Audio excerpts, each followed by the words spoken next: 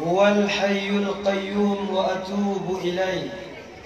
بسم الله الرحمن الرحيم.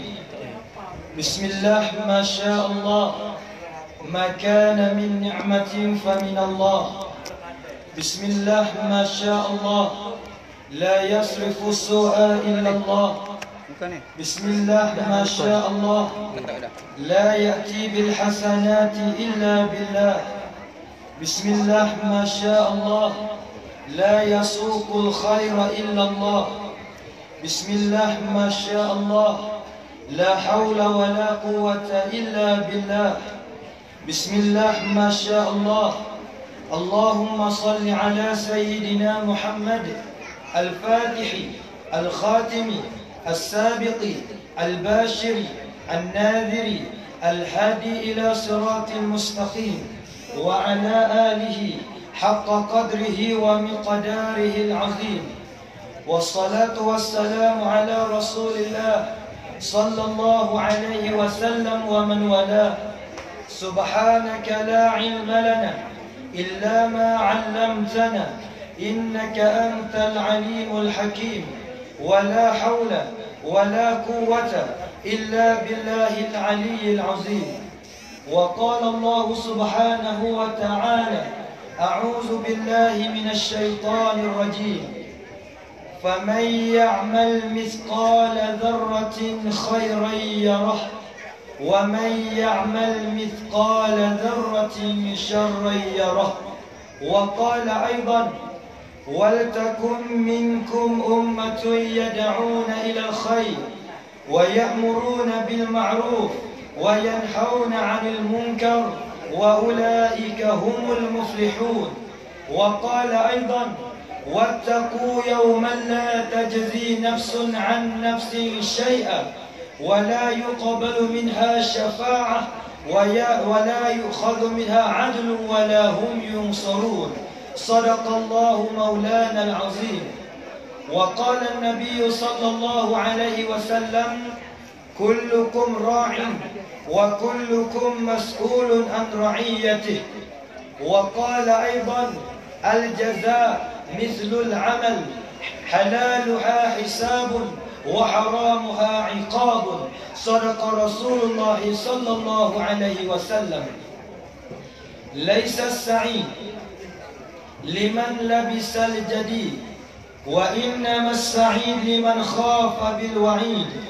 ليس السعيد لمن تزين بزينة الدنيا، وإنما السعيد لمن تزود بزاد التقوى.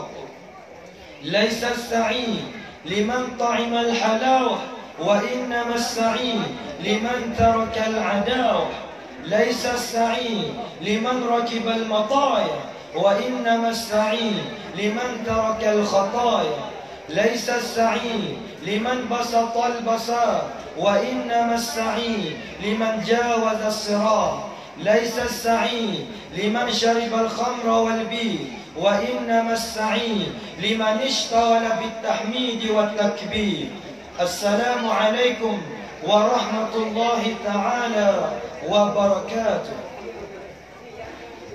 Alhamdulillah, terima kasih kepada Tuan Pengerusi Majlis dan kepada Yang Mulia Sahibul Fadilah, Sahibul Bait, Tuan Rumah, Tuan Imam Khatib Bilal dan semua ahli jawatan kuasa masjid, dan seterus kepada Ketua Pimpinan Masyarakat daripada Tok Meneh, Tok Nebe, Pucuai, para sa-asa dan ceroboh semua, dan seterus kepada Yang Mulia Al-Mukarram, para ustaz dan ustazah, muallimin, muallimat, murabbi, murabbiyah yang dimuliakan oleh Allah Subhanahu wa Ta'ala.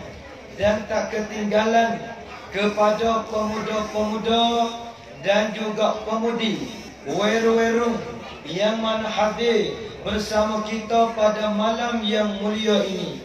Dan umumnya kepada kaum ibu dan kaum bapa, muslimin muslimat, hadirin hadirat yang mana hadir bersama kita beramai-ramai pada malam yang mulia ini. Dan mudah-mudahan perhimpunan kita pada malam ni. Kita dapat maghfirah, dapat keampunan daripada Allah, dapat hidayah, dapat petunjuk daripada Allah, dapat inayah, dapat pertolongan daripada Allah, dapat hidayah, dapat taufik.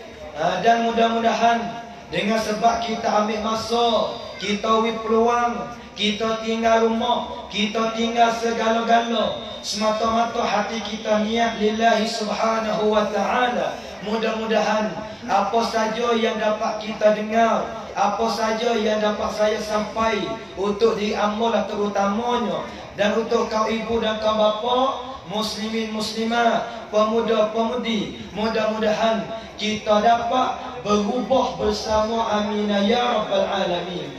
Dan kemudian mudah-mudahan di dalam kehidupan kita ni, sama ada cakapan kita, perjalanan kita, kehidupan kita, apa saja tak kira, yang sanggup paut dengan kita ni, ambil hujung kepala hingga sampai hujung kaki, kita minta redha Allah subhanahu wa ta'ala, amin ya rabbal alamin.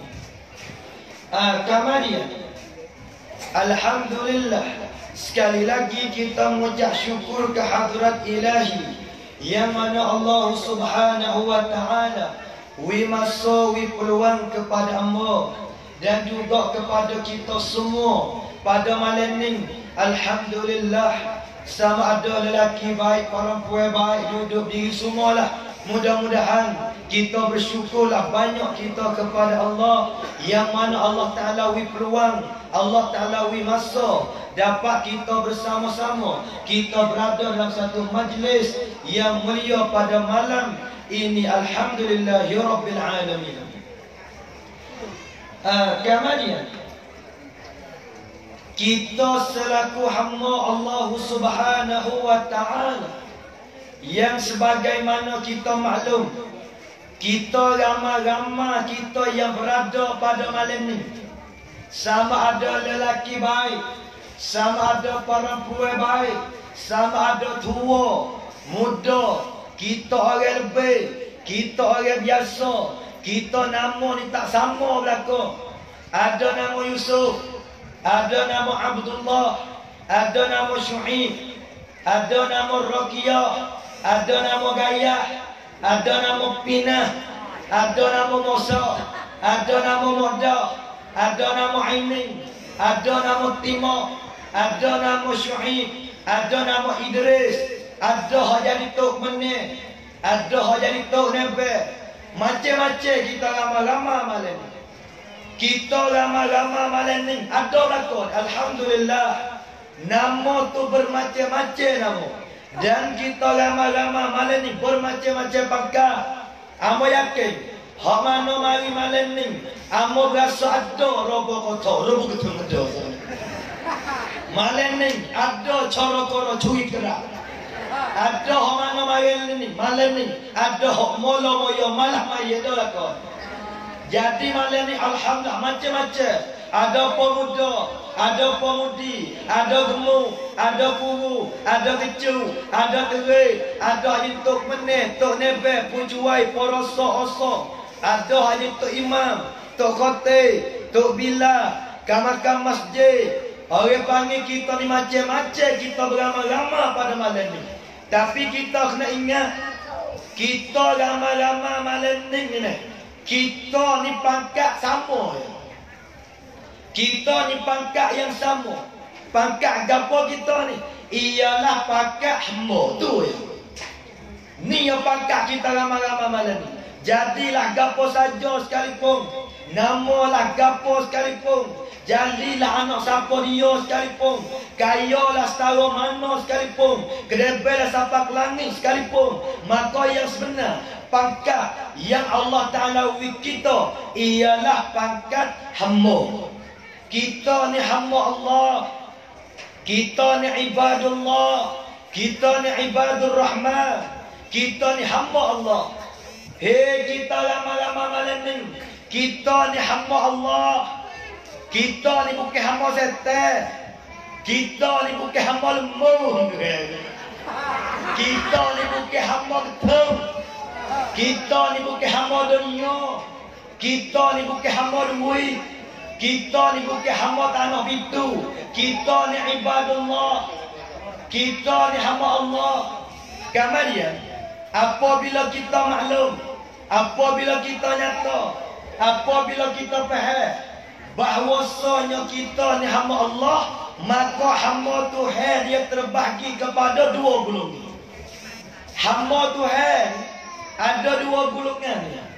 Hamba Tuhan ni ada dua puak. Sebab itulah di hari akhirat besok Allah Ta'ala dia cedek dua tempat. Yang pertama jannah, yang kedua an-nar. Allah Ta'ala do sedia, Allah Ta'ala do cadang, Allah Ta'ala do wasiat dah. Gapo nama? Ialah satunya jannah yang dikatakan syurga Allah, dan yang keduanya an-nar yang dikatakan neraka Allah. Allah Ta'ala ada cedek bagi siapa tu? Allah Ta'ala ada cedek bagi hamba dia. Maka hamba Allah ada dua golongan. Hamba Allah ada dua puak. Hamba Allah ada dua pesan. Hamba Allah ada dua jenis. Mana? Yang pertama ialah hamba yang Allah Ta'ala redha. Hamba yang Allah Ta'ala suka. Hamba yang Allah Ta'ala kenal. Hamba yang Allah Ta'ala sayang. Hamba yang Allah Ta'ala kasih. Ning hamba golongan yang pertama. Orang panggil ibadullah yang dapat radiyatan mardiyah. Fadkhuli fi ibadi wadkhuli jannati. Ning hamba Allah Subhanahu wa Ta'ala golongan pertama. Hamba lah mana ni? Hamba yang Allah Ta'ala sayang. Hamba yang Allah Ta'ala kenal. Hamba yang Allah Ta'ala redha. Hamba yang Allah Ta'ala kasih. Hamba yang Allah Ta'ala suka. Ning yang pertama. Dan hamba Tuhan golongan yang kedua. Hamba Tuhan golongan yang kedua ialah hamba yang Allah Ta'ala marah. Hamba yang Allah Ta'ala laknat. Hamba yang Allah Ta'ala sumpah. Hamba yang Allah Ta'ala benci. Hamba yang Allah Ta'ala tak sayang. Hamba yang Allah Ta'ala tak kasih. Hamba yang Allah Ta'ala tak redha. Maka kita ramai-ramai pada malam yang mulia ini, maka terbagi pada dua puak yang kita hamba Tuhan. Satu hamba yang Allah Ta'ala redha, yang kedua hamba yang Allah Ta'ala marah. Maka kita ramai-ramai malam ni terang kita mikir. Terang kita mikir. Aku lolon ni. Di saat ketika lolon ni berasa-berasa ni, aku ni Allah Ta'ala redha ke Allah Ta'ala murka. Ya dua tu ya. Kita ni Allah Ta'ala redha ke Allah Ta'ala murka. Redha ke murka? Tak tahu nak ya. Ya kita dua ni ya. Allah Ta'ala redha ke Allah Ta'ala murka. Allah Ta'ala kasih ke Allah Ta'ala benci. Ya gini, kalau siapa dia mati Allah redha surga. Kalau siapa dia mati Allah Ta'ala murka dengan aku. Tak kira siapa dia. Hadis ini lah. Hei kau ibu kau bapa, para sahabat, para anbiya, para mursalin, para ulama, para awliya, demo ning, demo yom tuk ya. Demo jauh segala-gala. Demo selak segala-gala. Tak ada tujuan lain. Ya bertawuna fadlan minallahi wa ridwana. Para sahabat, ya tinggal Mekah, pergi Madinah. Para sahabat, ya jauh membujakan bini, meyatimkan anak. Ya jauh habis harta. Ya jauh segala-gala. Hingga nyawa dia pergi jauh. Tak ada tujuan lain. Tujuan apa? Dia nak redha Tuhan. Dengan sebab manusia apabila dia mati dapat redha Allah, orang ni cerak, nyata, wajib dapat jatuh kaki masuk surga Allah Subhanahu wa Ta'ala. Yang kita paling takut, yang kita paling bimbang, yang kita paling serabu, Allah Ta'ala tak redha dalam kehidupan kita. Yang kita bimbang, makan nasi putih nasi yang kita telan, Allah tak redha. Minum setitik yang kita minum air, Allah tak redha. Yang kita bernafas, walaupun satu kali bernafas, Allah tak redha. Walaupun satu jakah yang kita berjalan, Allah tak redha. Walaupun satu samah duit yang kita dah guna, Allah tak redha. Walaupun kain selai yang kita pakai, Allah tak redha. Hal ni lah kita takut di dalam kehidupan kita. Sampai tu, hei kak ibu kak bapa, tengwai lalau. Siapa masa dah kita nak berubah? Siapa masa dah untuk kita nak mikir? Siapa masa dah kita nak tamtua haiwan untuk kita cari redha Allah subhanahu wa ta'ala. Allahu Rabbi ya Karim, la hawla wa la quwata illa billahil aliyyil azim. Kamar dia insyaAllah malam ni nah Allahu Rabbi muju alhamdulillah ni. Saya sebenarnya seorang bahasa tak ada, tapi PK sudah sungguh malam. Tak ada pau dah betul-betul dah. Kau tak ada pau. PK sedar ni jadi boleh tolong seorang. Seorang kita tak ada, tapi PK sedar alhamdulillah. Syarat kita juga ni, PK sedar, kipas kuat, air lagi rapat, kisi congak boleh musim. Kalau kisi tak musim, ku tak ceramah lagi. Allah Rabbi, ku lagi orang. Ni ya Allah Rabbi. Maka insyaAllah pada malam ni, belum daripada saya nak gisar wati gepak, kalau tersilap, kalau tersalah, kalau tersinggung, haram minta maaf. Minta maaf boleh-boleh, minta maaf dah. Nah, kalau kita tersinggung, kalau kita rasa, minta maaf. Dengan kerana apa? Hak kita dah kata sor wati gepak, tak ada niat si kabut, dua kuam sacai. Hak dah kata dua kuam cincai. Dengan kerana apa ni? Dunia di hari ni, dunia ni nak kemak dah. Dunia ni nak benasar dah. Dunia ni nak tancur dah. Di hari ni, kalau kita tak khabar lagi siap, di hari ni, kita kena pakai khabar lah kau. Kena pakai ledah lah kau. Yang kena ledah ni, segenap lapisan. Kena ledah berapa? Ketua, rakyat, pemuda, pemudi, ibu bapa, anak-anak, semua kena khabar ini. Jadi nayo kena khabar. Jadi orang nayo kena khabar. Jadi tok meneh kena khabar. Jadi tok nebe kena khabar. Jadi pucuai kena khabar. Jadi poroso oso corobo kena khabar. Jadi tok ime kena khabar. Jadi tok kate kena khabar. Tok bila kena khabar. Karena kesejek duk jenis lagi. Pemuda duk ngatur lagi. Kena khabar. Hari ni kalau tak khabar tak boleh dah. Amo nak banding mudah-mudah ni. Hei, buat kapal labo. Apa labo ke apa? Mau labo. Robo. Gabo. Oh, gabo. Gabo ada agak. Hei, buat kapal gabo. Dia. Kapal gabo. Amo nak tanya ni. Kita hidup di atas dunia. Amo nak banding dunia dengan akhirat. Belum kita lagi tajuk kita malam ni. Kita duduk di atas dunia ni. Kita lagi akhirat. Supaya kita duduk di kampung rapo, kita lagi bakar. Pasal saya nak tanya. Kita ramai-ramai malam ni. Kita ni.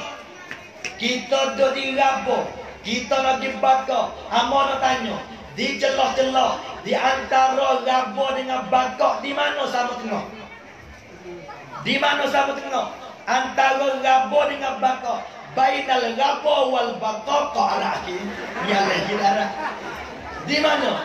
Bainal raba wal bakar. Orang panggil tu situ ni, nak klik raba pun jarkat setara tu lah. Duk situ, nak dibakar jarkat setara tu lah. Di mana? Di mana tengah? Mana? Saya bakar. Mana tengah? Hanya cik. Mana tengah rapor dengan bakar? Mana? Mana? Jumpa ni. Jumpa ni ni. Di antara bainal rapor wal bakar. Kalau. Di antara rapor dengan bakar ialah jumpa. Kamar dia, ambo duk perhati tengok Orang kampung Raboh tu depan ni. Banyak fala kau jumpa lah kau dah ni. Dekat-dekat siapa bakar. Aku dah hanya itu. Kamar dia. Tempat kita nak khabar tu mana ni. Apabila kita nak sapa di bakar dah. Kita kelajat tempat yang kita nak gidah. Ya kena ledah. Kalau kita jenera kau bahasa jenera kau nyalimo, jenera kau bertanding, sampai cenak kita jenera lagi, sampai bertanding kita tak khabar lagi, sampai hanya kita tak leda lagi, tak apa lagi. Hak bimbel dekat-dekat nak sapa tu jenera lagi. Hak ni bimbel ni, kalau jenera kau ni tak apa. Sampai cenak orang bangun dia jenera lagi. Sampai bertanding tak khabar lagi. Sampai cenak tak leda lagi. Sampai hanjai tak khabar lagi. Hak kita paling bimbang dekat-dekat nak sampai bakar. Dia tak khabar lagi. Ya dekat-dekat nak sampai kena leda dah. Apa ibarat ni? Kita ni umur tua dah. Kita umur tua. Yang muda dah lagi. Jangan sudah lagi. Kita ni umur tua dah. Ibarat kita ni dekat-dekat nak sampai dah. Pak kalau tak khabar lagi tak berat. Masa kita umur 20, kita tak sedar agama. Masa kita umur 40, kita tak khabar lagi. Ni 60, 60 lebih dah. Tumbuh hubai dah. Gigi terus kita menyawa sebelah hidup. Pak menyakit dah belakang dah. Roh wajai, roh tai, roh ting, roh tu, roh kau, roh ke dah belakang. Pak kalau tak khabar lagi wal'iyazabillah. Summa wal'iyazabillah. Ada yang paling berat ni. Dia jenera. Tidur, tak khabar. Lepas tu dia mau gerak. Bangun. Hagan tu nak khabar dah tu. Ya murih kau orang gerak. Muka apa nak tidur ni? Hotor bodoh ni. Kita jenera, kita tak khabar. Tiba-tiba dia mau tolong gerak, dia mau tolong kocok, kena terima kasih. Sebab kita ni tak khabar. Sampai di hari ni, Allahu Rabbi, kalau nak ceramah, baik gosok-gosok, ya kau jenera. Sampai kita tuan noleh tak reti. Kalau ceramah baik gosok-gosok, kau jenera. Kalau gosok tak leda lagi, ya kena kocok. Kocok tak leda lagi, ya kena katok. Katok tak khabar lagi, ya kena jijak. Kalau jijak tak khabar lagi, hak tu dah kena takir ke wajah. Sampai kau nakir lagi. Allah Rabbi ya Karim. Ha ni dia. La haula wa la quwata illa billahil aliyyil azim. Hak tak sejuk dah. Hak tak sejuk. Tu dia. Kita akan cerita macam sejuk tak panas. Sejuk. Kena. Hak tak sejuk. Biasa hak tak sejuk. Itu dia. Kamari. Di dalam satu ayat Allah Subhanahu wa taala, Allah Taala berfirman, Allah Ta'ala kata idza waqa'atil waqi'ah laisa liwaqa'atiha kadhibah khafidatur rafi'ah idza rujjatil ardu rajja wa bussatil jibalu bassa fakanat haba'an munbassa wa kuntum azwajan thalatha fa ashabul maimanati ma ashabul maimana wa ashabul mash'amati ma ashabul mash'ama wasabiquna sabiquna ulaikal muqarrabun fi jannatin na'im. Surah apa tu? Suratul Waqi'ah. Sampai kita jadi manusia ni ambil masa tu mengapa Quran. Dan salah satu surah yang kalau nak molek kita ingat ialah suratul Waqi'ah. Allah Ta'ala katanya, idza waqa'atil waqi'ah, apabila berlaku pada satu hari nanti tengoklah, idza waqa'atil waqi'ah, apabila berlakunya hari waqi'ah. Gapo hari waqi'ah? Hari kiamat. Ngakana al-waqi'ah salah satu daripada nama hari kiamat. Yaumul qiyamah, yaumul tarabun, yaumul haqqah, yaumul jasiyah, yaumul din, yaumul jaza, yaumul haqqah. Yaumul waqi'ah ni nama hari kiamat. Allah Ta'ala kata apabila berlakunya kiamat di hari ni, kiamat tak berlaku lagi tapi dekat-dekat nak berlaku dah kiamat. Apabila berlakunya hari waqi'ah, apabila berlakunya hari kiamat, apabila berlaku pada hari itu, laisa liwaqatiha kadhiba, tak ada siapa dia nak bohong dah hari itu. Tak ada siapa dia nak pakai bohong dah dengan berlakunya hari kiamat. Di hari ini ada dosa, di hari ini ada dah pakai bohong, di hari ini ada tak percaya. Apabila berlakunya hari kiamat, di hari itu tak ada siapa dia nak pakai bohong. Kamu dia, apabila berlaku kiamat, apabila manusia bangkit di padang mahsyar, disitulah khafidatun rafi'atun. Ada satu ulama kata khafidatun ni pun nama hari kiamat, rafi'atun ni pun nama hari kiamat. Gapo dia? Siapa dia yang khafidatun? Siapa dia yang rendah di dunia? Siapa dia yang patuh kepada Allah di dunia? Siapa dia yang rajin semaya di dunia? Siapa dia rajin wa'amal di dunia? Orang ni rafi'atun, Allah Ta'ala akak dia hari akhirat. Kalau siapa dia rafi'atun, siapa dia tinggi di dunia, dunia dia takabur, dunia dia tak heran, dunia dia kelebih, dunia dia tak takut Tuhan, dunia dia malas semaya, dunia dia makan benda dadah, dunia dia mati tak bertaubat. Orang ni rasa tinggi, rasa lebih, rasa hanallah, tak takut Tuhan. Orang ni rafi'atun fid dunia, tapi khafidatun fil akhirah.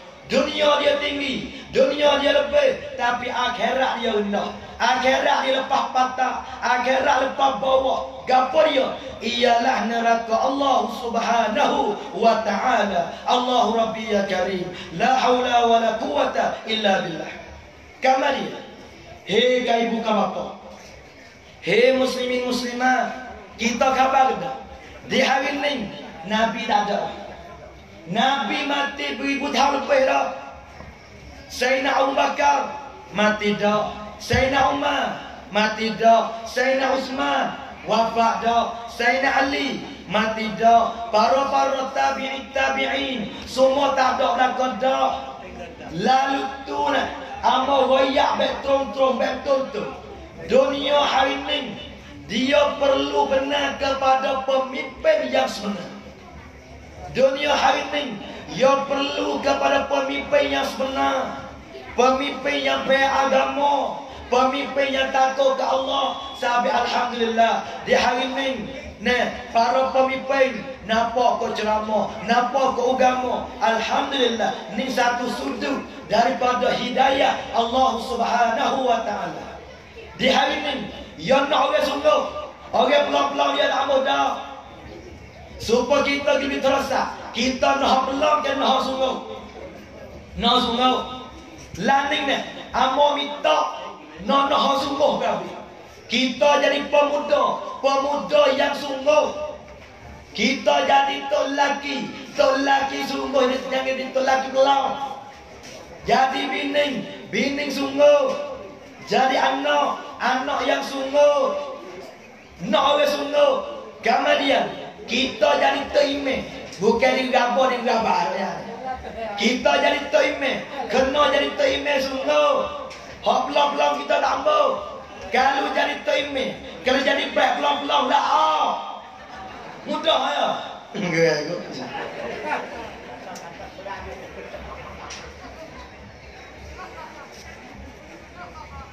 Ya nak orang sungguh.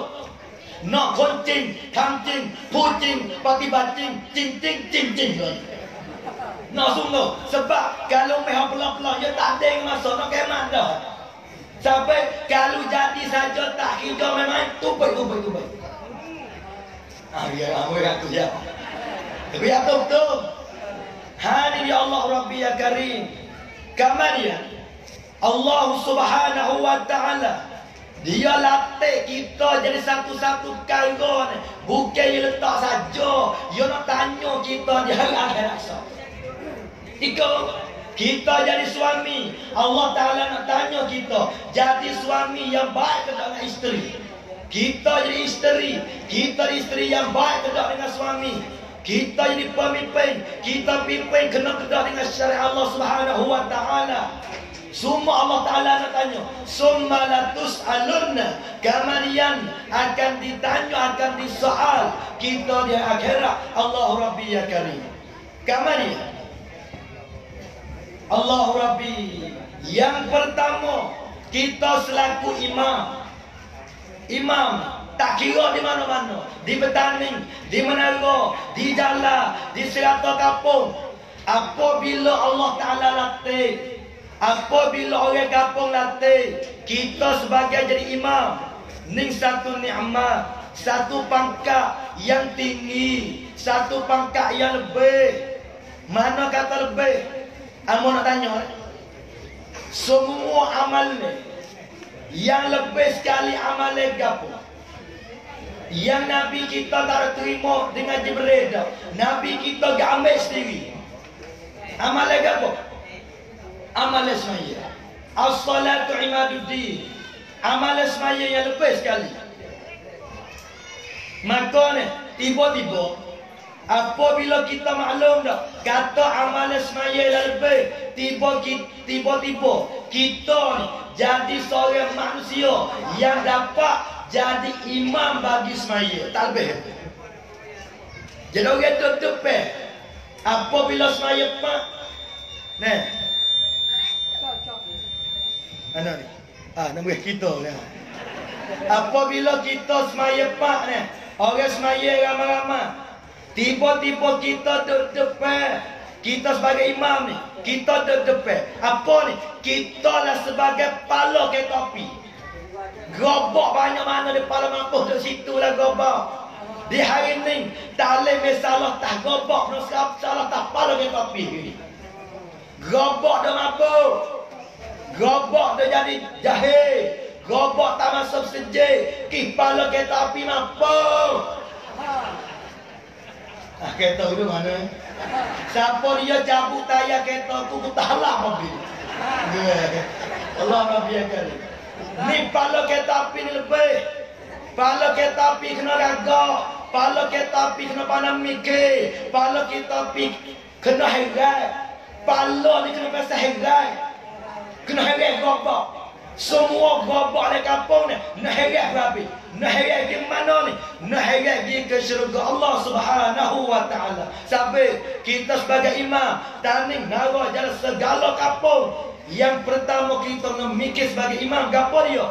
Nak buat balah mana wi makmum ni pakai masuk sejak. Ni kena mikir. Kita biasa menangis ke dak?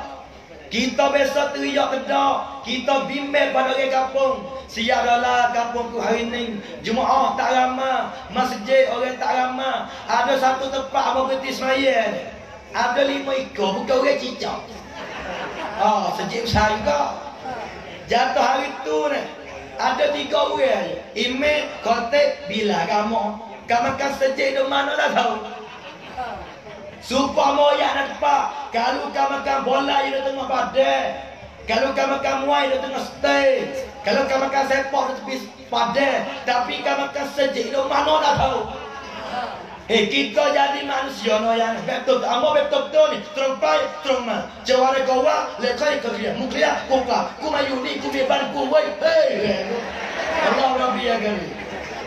Kita jadi manusia ni. Kure makhluk nama tak apa dah. Makhluk nama. Aku ni jadi apa? Kota email kita tak malu. Ketuhan kita tak malu dah. Nabi kita tak ada berjumpa. Orang kampung kita tak malu. Makhluk nama tak apa dah. Supaya nama subuh tak malu tahu nama. Alih nama lain tak malu. Tu lagi nama Sabri. Bini Sabariah. Balah tak berhenti. Cerah. Malu nama. Nama soleh tak semaya. Alih nama lain. Natacha, Natali. Aja talti sini. Allah Rabbi. Ada setengah orang tino nama Jannah. Allah nama surga tu. Nama Jannah. Orang tino nama Jannah. Nama surga. Tapi walaupun nama Jannah, akan tetapi mari hidup kau 30 bulan. Ngako. Pelah dia. Cak apa tahu. Sampai tu lagi tu pelah je. Tak siap itu bini ku. Wali Allah. Ya teliwon di untuk biniku ni kan. Malam-malam gagal. Tu laki bukan ku tu laki mu. Ya tadi lano ala ni. Hei. Malam esok. Hei. Jatuh malam tu malam maaf. Hujan lebat. Lano deh. Hei be. Hei Papino. Kalau mahi acak-acak. Wito laki nikah lagi. InsyaAllah dah. Tak mau. Dia hari nak aku juga. Dia hari ni orang Tino banyak. Gelap mana Tino aja ni. Aduh, ni ada lah kau ngaku jenara semua dah tu. Lalu orang Tino ramah. Sampai salah satu kita jadi orang jatuh hari ni. Kita nak ada satu sifat khidmat. Kita jadi orang jatuh ni kena ada satu sifat khidmat. Khidmat apa? Bini tak apa dah binu. InsyaAllah ya. InsyaAllah mengaku hayatnya. Allah Rabbi ya karim. Kenapa tu? Nanti saya tak lagi tu. Cuma nak bagi tahu apa ni? Malu nama apa dah? Nama subahi, subuh tak semaya. Nama asri, asar duk pandai. Nama zuhri, zuhur duk jatuh. Malu nama apa dah? Allah Rabbi ya karim. La hawla wa la quwata illa billahil aliyyil azim. Kamari ni yang kita nak fikir, ni kerja. Kita jadilah gapo-gapo tong tham nanti hai di tisut. Tong tham nanti hai di tisut. Kita di pemimpin, jadi ketua kena mikir. Nawak balah mana imam masa sejak. Sampai ni kita jadi ketua kena jadi sepupu dengan kucing. Kena ada kucing. Kena ni. Kena. Kucing ni ni. Kure kalau dia malah nak nikah, ngiyau apa dah. Tu kucing. Nampak nikah, malah nak gak. Malah nak apa? Malah nak kikir. Kure ngiyau apa dah. Nim nikah pada ngiyau pada lah. Tu kucing no ya kucing tu. Ada setengah kucing no ya. Kode dia tikuh dah main ke tepi. Dah colek hidung. Dah korek telinga. Dah lihat dia. Tu kucing belau tu. Kenal kucing belau 50 duit cerai. Allah nampak jangok dengan telinga dengan janggut dengan kucing. Nampak jangok dengan janggut kucing, dengan janggut dengan misah. Cukup jangok kucing. Tapi tikuh dah main ke tepi, dah main ke telinga, dah main ke hidung, tak meniku, tak ngiyang. Tu kucing belau. Yang kita bimbel di hari ni, apa dia di ketua belau. Sebab kucing belau tu. Takut aku siap. Ini dia Allah Rabbi ya karim. Kita nak sungguh, sampai kena mikir. Norana, we mama kawan sesejak ngiyang. Belau-belau nak maya maaf. Hei ahli kampung. Pakai marilah masjid. Pakai marilah jemaah ramai-ramai. Hobi men sekali ni. Buat tua-tua pun tak mari juga. Kau ni berat. Bimbel takut palo-palo pedak juga. Ini nama je. Bukan dirabat. Bimbel takut buat palo pedak apa juga saja. Kau ni berat. Allah Rabbi ya karim. Ning tak ada keberkatan, ning tak ada hikmah, ning Allah Taala tak ada rahmat dalam kampung kita. Napa dah tu? Dia pakai baju. Kalau kati baju atas ada belok, siapa betul lewat tak betul. Kenapa betul letak dulu betul malah. Apa betul lewat bawah. Tak itu. Amo minta lepas badan ni pakah pun dulu. Email, kote, bila kawan-kawan sejek balik. Wah ni dulu. Apa kata yang kata? Kalau email kontak bila makan sejak lagi sejak apa? Pakai kartu saja. Kita kartu saja apa? Mana sejak? Kenapa nak buat itu aku tu? Kalau makan sejak tu aku tu. Terang kita main fikir. Malam ni majlis mikir. Kita bakal mikir bersama. Muka meyakin. Hak mana mari malam ni watak belakang lagi. Tiada tu watak belakang tu jadi mana? Hak mana mari watak belakang ni. Apa dah ada tak mikir. Semua mi wai hekit. Seti mi wai hecai. Huacai mi wai herak. Okang mi wai doktor. Mikir tak ada ni. Amo minta imam, khatib, bila kawan-kawan masjid, kalau demo ni mari sejak belakang sawah pada fodio. Pada fodio. Nampak tu? Ini yang pertama. Yang pertama, mikir bak gapo ni? Bak jemaah le gapo. Dan yang kedua, bak ngaji. Ni dia ni. Kena pakai ngaji ceramah mana ya ni? Ceramah ni tambah bateri ya. Bo bateri. Hak ambo bimbel malam ni ya bateri ada 3. Bateri sehat, bateri bekak, bateri apa?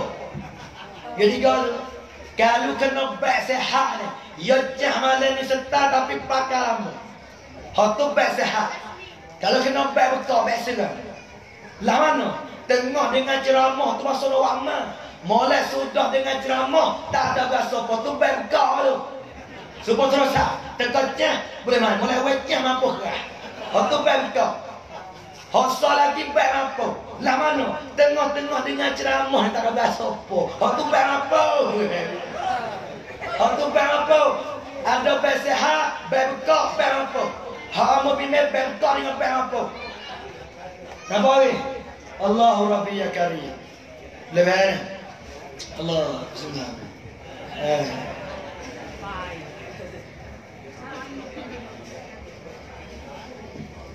Ada muka aku. Aku tak halal dia. Ada dia. Dia tu gen nama kai umum. Mu tak apalah tu saja aku dah menahau ni. Ceramah baik aku ni letai. Kita tak pernah beri pada ni berlambak. Kita sopak sotujuh puji jauh sungguh. Ni ceramah keluar kereta kuat dah. Hari tu gadon dia mengajar. Masa tak ada. Wela tak ada. Ada pocik mana? Allah Rabbi. Kereta mahawak 40 beli sikap. Biar tak parah. Ni kereta kalau 40 juta ni wak 40. Yo kereta ni wak juga. Sopak sotujuh. Biar lekok 200. Sedap. Jumlah kelama. Allah Rabbi ya kan. Pakai ton. Kalau jijak minyak dia, yang harap minyak sampai tu harap air nanti dia.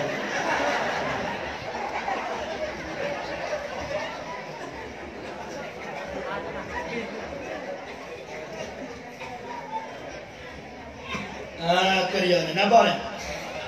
Yang kedua, kita ni kena mengaji. Ambo nak balik kereta ni. Kereta ni marilah ke mana-mana. Dia tak tinggal pelita. Ada tak kereta tu baik baru pelita tak ada? Tak ada. Pelita ni penting ni. Pelita kau mahal, kau jerah. Kau jauh kau nampak dah. Pelita ni. Kena pelita sayang dia mulai. Jauh dia nampak dah. Ada ngalu beti lembu dia gerak mari. Semua nampak habis. Mana-mana kereta. Mana-mana mutu. Kalau tak ada pelita, tak selamat kereta ni. Demikian kita manusia ni kena ada pelita dalam diri. Gapo pelita? Al-ilmu nurun. Ilmu ni pelita, ilmu ni cahaya. Kalau siapa dia tak ada ilmu, usul tak mengaji, hengkah tak belajar, tasawuf tak mendalami, orang ni ibarat sopok kereta tak ada pelita, mutu tak ada pelita. Pas dunia ni gelap, dunia zulmah, dunia ni gelap gelemah.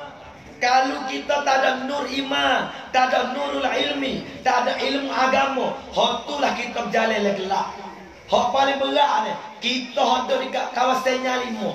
Kawasan ni bukan sekadar pelita ni, spotlight saja kawasan ni. Orang alim amal.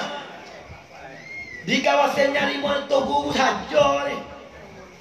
Ni kawasan Nyalimo sepatutnya terima kasih. Ya Allah, terima kasih ya Allah. Kerana di kawasan kampung kita Nyalimo ni, orang alim saja. Orang alim. Dengan spotlight, dengan pelita juga. Pas tempat berat betul mana. Cerah gini hamba ni berjalan jejak dia lagi tak kalau lagi gelap apa ni pelita cerah. Berjalan jejak dia. Tak bodoh ni. Nampak tu? Berjalan-jalan sepak bejok tu. Berjalan-jalan sepak yapa. Jalan-jalan sepak kuda. Jalan-jalan sepak mengupah tangan. Jadi gila-gila. Sekolah penuh lekor Nyalimo. Orang alim banyak. Bapa tu, bapa ni Masya Allah. Ni dia kita ni Allah Rabbi ya Karim.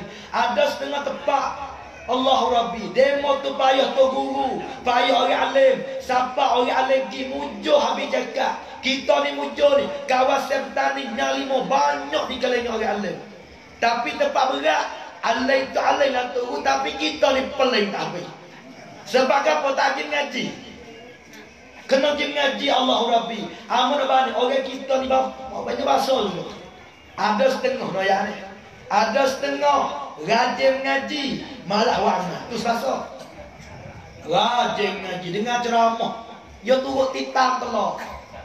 Ada habis rajin dengan ceramah, rajin ngaji, mutu dia tupak le dah cabai jauh. Tahu?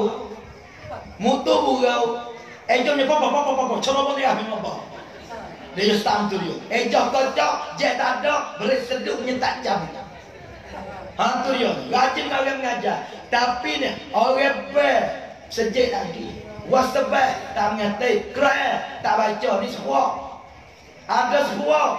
Rajin wa'amal. Malah ngaji itu semua. Oh, dia wa'amal. Pak urat saya putus wasabah. Lalu jangan, subhanallah. Jangan hijau, aku ni merah dah. Rajin wa'amal tapi malah ngaji. Usul tak erti. Sifat 20 tak ngaji. Sabantah hari halal tak tahu. Rabah ibadah, munakahah, muamalah, jinayah, fiqh tak ngaji. Tasawuf tak ngaji rasa. Rajin wa'amal tapi malah ngaji. Ni sebuah amal balik mudah-mudah. Orang rajin ngaji malah wa'amal. Supaya orang rajin motong tapi malah akhir sekarang. Pelan. Ya gila motong. Tengok pisang tu keren dah. Nak motong. Tengok pisang tu asal keren nak motong.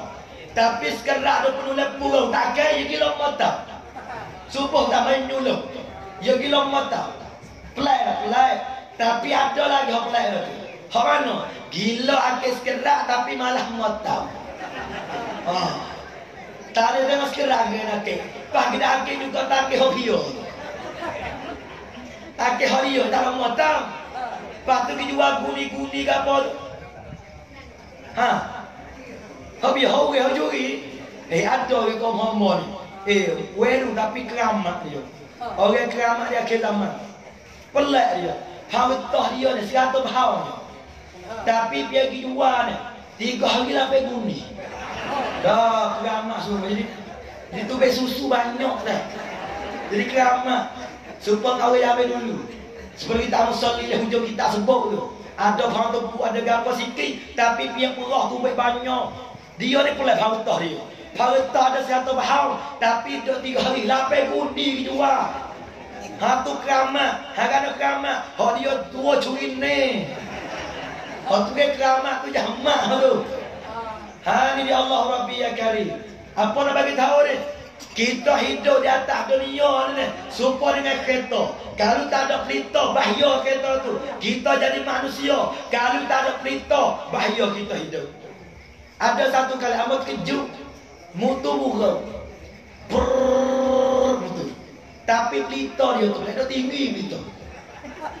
Apa dia tinggi? Pelita. Mutu rumah ni. Pelita. Cocok pelita dah. Ya Allah. Gamak pelita mutu. Kena pelita dahi. Apa nak ni? Kalau tak ada pelita langsung, mutu tak ada pelita langsung. Kalau tak ada pelita samra, nak pergi tak boleh bahaya. Ni dalil. Dalil kata berat kalau kereta tak ada pelita. Mutu tak ada pelita berat. Demikian kita manusia ni. Kalau tak ada ilmu agama, berat hidup kita.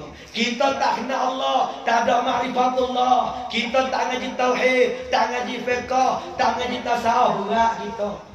Sampai ambil masa lah, gunalah masa yang Allah Ta'ala wik kita di ngaji betul-betul guru. Ngaji kita usul, kita fiqh dan kita tasawuf. Mudah-mudahan kita mati dalam cerah, kita tak gelap dunia sampai akhirat. Amin ya rabbal alamin. Tu di antaranya kita sebagai ketua, sebagai pemimpin, selaku imam kena mikir. Nawala mana ni? Nawi makmum rajin mari sejak, rajin mengaji. Dia rajin ngaji, ya nawa amal. Dia nawa amal, ya rajin mari sejak. Nampak orang tu? Tu yang pertama. Dan tokotai ada kotai lagi. Tok kotek ni golek baca tebah. Di hari ni satu oka hak paling pelat tisu ialah masa baca tebah. Di hari ni kadang-kadang baca tebah baik mudah-mudah. Baca nampak ulpan kau itu. Takwi kesadaran kepada ummah, takwi kesadaran kepada masyarakat. Siapa orang dengar tebah hari ni, apa yang ingat? Bila nak sudah, bila nak sudah. Tu orang dengar tebah ini. Yang kita nak kena mikir, apa nak beri sekerak. Yang ni berkupas kerak itu. We beri, kena mikir, kena bersorak. Nak buat balas mana? We orang mari dengan tebah, mi kuam soncai, tidak faham khutbah. Siapa yang tunggu-tunggu, minggu depan nak ayat apa pula? Minggu depan nak kata apa pula? Ni kita kena mikir sebagai ketua. Nak buat balas mana? We anak rakyat, anak makmum, berasa minat, berasa soncai di dalam masa bab tebah. Yang kita tambah baca loleh kali babul dia bagi. Tak tahu apa. Usaha ni satu benda yang kita kena fikir. Kerana Allah, kerana agama, kerana masyarakat, kerana ummah, kerana kita satu dunia sampai akhirat. Allah Rabbi ya Karim. Sampai tu Nabi kita Muhammad, Nabi kita apabila Nabi kita baca tebah, Nabi kita bersungguh sampai merah mata-mata sisi pang baju kadang-kadang. Ni kalau baca tebah loleh, jenera habis sahwat. Khabar-khabar dia Muhammad. Orang baca tebah terus bertinggal juga ada. Takutlah. Begitu kat perempuan ni. Dia baca tebah dia begitu kat dah. Gemah dia tukar. Ittaqullah wahai abduh tu okey ramai. Kalau nak molek baca tebah pakai betul molek. Banyak tu mana? Mesbah orang, jaga orang. Ittaqullah nampak jenera pop lah. Ni bawa Allah. Sayyidina Umar baca tebah pakai betul. Sampai dia Umar baca tebah tak siapa dia mari jenera orang itu. Ni dia. Kena wisungau baca tebak, ambil lak-lak, ambil isi-isi. Kita royak mak, orang boleh pegang lah dah. Hei ahli kampung apa? Kita ni kena mati. Umur kita semua dengan minyak mutu. Ciwit rau, priam semena mandrop, winati naimon. Ciwit jatuh belum tanti. Tak tu lah. Kita ni semua dengan minyak mutu, minyak kereta. Dia minyak hampir bakar mapuh dalam mutu tu. Pakat Allah dikubur lah manusia tu. Kita lah ni jadi manusia. Walaupun kita kerja berat, kita kerja kena semaya. Kita sakit dalam hospital, kena semaya. Betul-betul tu. Walaupun demis tahu mana, kena semaya. Agak duk tangan, kena semaya.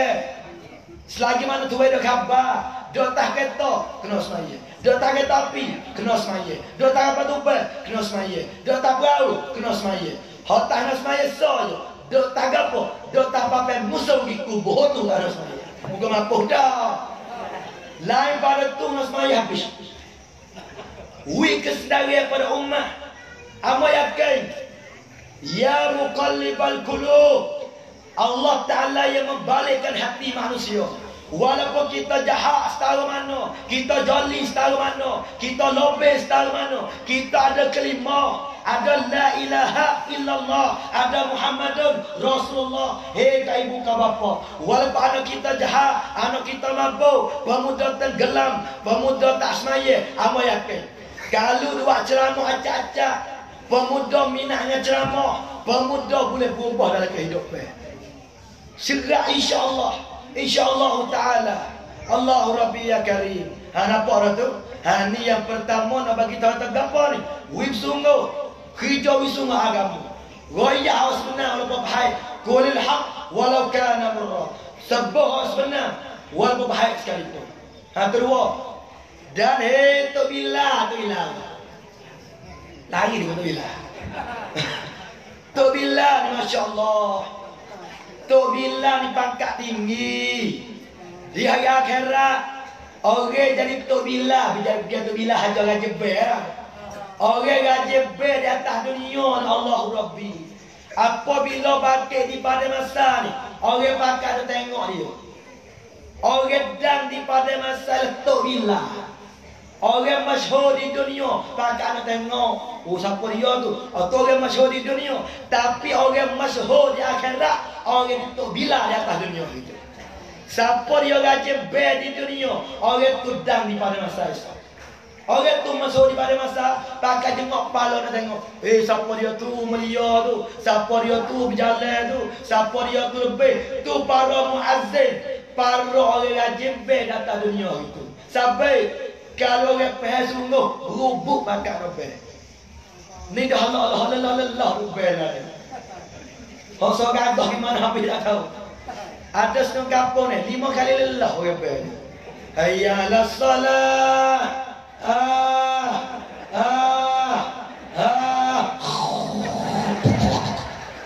Allah.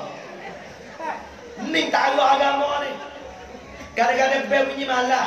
Salah, malah hatu lagi bel ada. Kadang-kadang hok berat kali. Kita tak beda kata pula. Allah kacau bel. Mu tak lelah lagi bel. Ni tahu agama ni pada kata ya wa tawana. Dilalatul af'al aqwa min dilalatil aqwal. Kena tunjuk dengan buat je kata aja itu. Tu mana? Hanya dia kena betah no. Allahu akbar. Ya betah no. Ono mah kata betah no kacau bel. Mu kena lagi bel. Kalau ke semua tak sedap semua ngidam. Ayalah syulah. Loh ngidam kacau bel. Mu tak ngidam lagi bel. Hang ni mabuk saja ni. Orang bel tak kena, orang bel tak sedap. Kita kena sedap lagi bel. Nak terang sedap kali lah mana tu. Takut tak ada agak. Ni dia Allah Rabbi ya Karim. Ni tahu agama kita ni.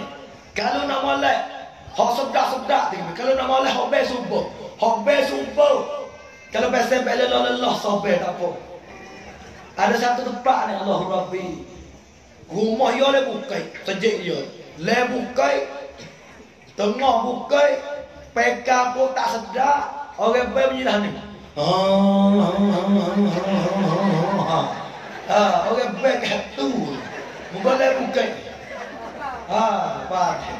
Siapa yang suara sedap, siapa yang suara gagah, gibel lah sejak. Di hari ni Pak Jatel lepas mana tahu. Kalau orang Tino boleh betel gaya pinas lah. Orang Tino ni Masya Allah. Dia berlaku orang Tino lah. Hal rumah, hal keluarga, hal laki. Semua dia bina lah ni. Mulut betul dia. Lah ni Masya Allah. Orang tempat ceramah ramah Tino. Lah ni Tino habis. Kalau tu imej Tino dia jadi tu imej berapa orang Tino. Lah ni tu nebel Tino, tu menep Tino, nayuk Tino dia kata. Ceroboh Tino. Osok Tino, main bola mana kutu Tino lah. Lani molok pun Tino, zangi pun Tino, kroya pun Tino, tele Tino habis. Benar Tino dalam jatuh ke mana tak tahu. Orang Tino ya Allah so yang jatuh. Gapo? Tengok kecil boleh jebol so ya Allah. You know what Allah betul. La ilaha illallah.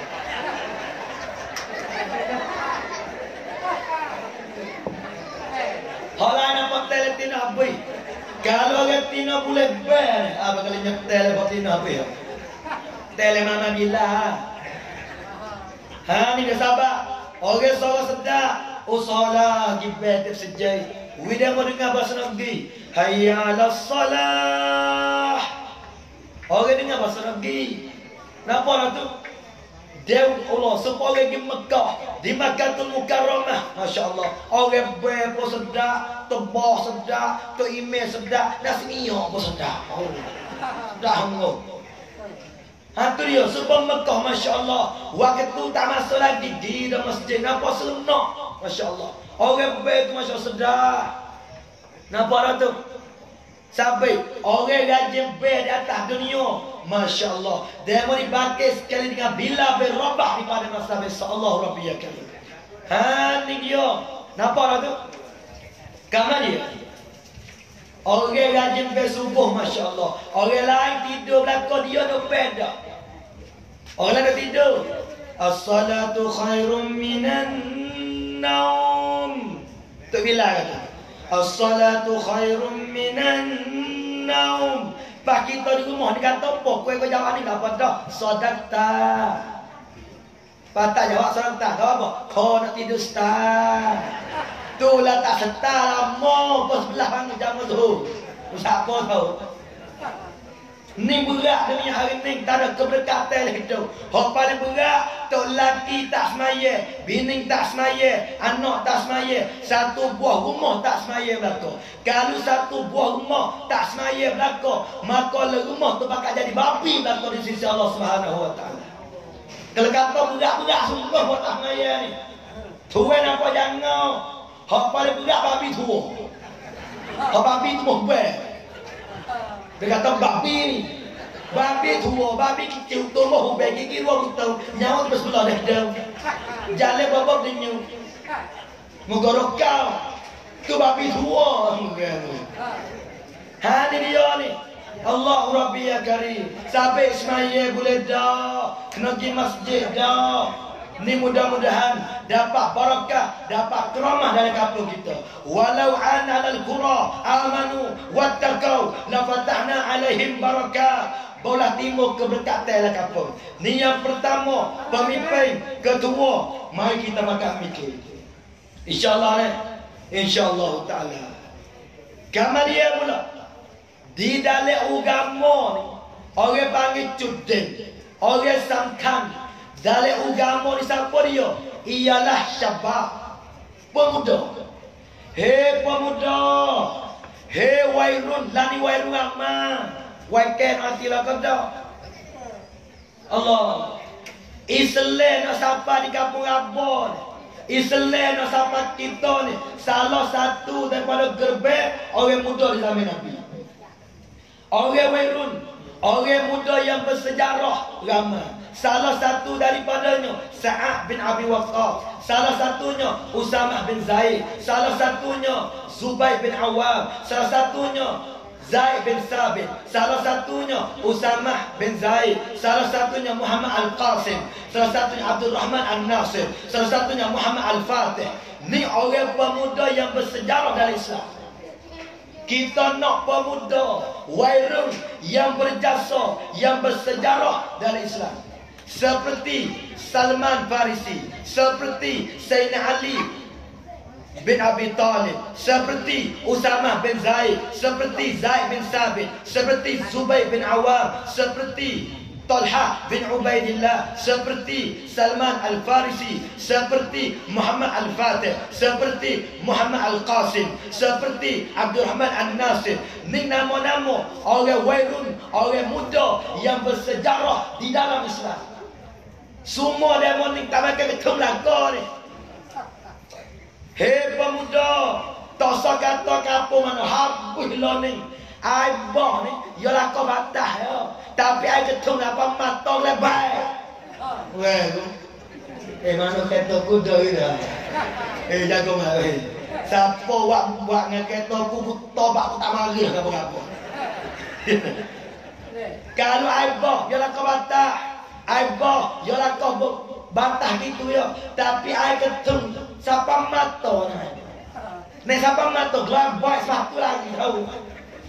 Hatu tak ada lah ni, hatu keluar wedun. Lagi tahu hatu tak ada. Kau dalam tak pula hatu tak ada. Kau tepi bantah hatu tak ada. Nyesel wedun habis dah lah ni. Lah ni hatu banyak lah ni. Hatu sewai pada.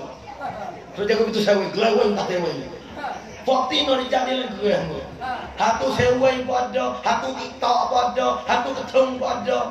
Siapa hatu sungguh ni lari tu. Ini nak bila percaya melakukan takut. Ini dia Allah Rabbi. Pemuda harapan bangsa, pemuda harapan ummah, pemuda harapan negara, pemuda harapan agama. Jadilah pemuda yang baik. Hei wairun, segenap tepat amal waya. Pademo pun nak kali nak pagi kata seroyak wairun. Hei wairun, wairan, wairak, wairan. Hei wairun, kita pehesan wairun tu. Sebab kita wairun juga. Kenapa tua? Tapi ada kata-kata tua ke? Dia pecahkan supaya muda ni. Ni awak belik segebar ni nampak tua ni. Ni, Allah Rabbi. Ada saya terangin tak ayah aku lah. Mujuk. Jual 5 tu cabai. Kau asain. Tino tu malah 15. Tata berapa sekilo 5 ni? Ya tata yang berapa kilo ni? Aku ni. Pak kita pun pamak juga berapa kilo mak? Kenapa nak buat aku ni? Kata mak dia. Kata tak ya aku ni. Allah Rabbi ya kali. Nah, kamar dia. Wairun. Saya wayang ikhlas lillahi ta'ala. Saya Allah Rabbi. Oka wairun ni Masya Allah. Wairun. Hodo makan ketung. Saya rasa terai juga. Ada satu cerita tu ya. Lah ingat pala ni. Kita batuk wak. Batuk. Lepas tu dia kata, kalau mengo batuk, nak kau batuk. Ni. Hubak batuk lah. Hubak batuk wairun. Pagi tu sudah minta siapa? Kau beritahu ni.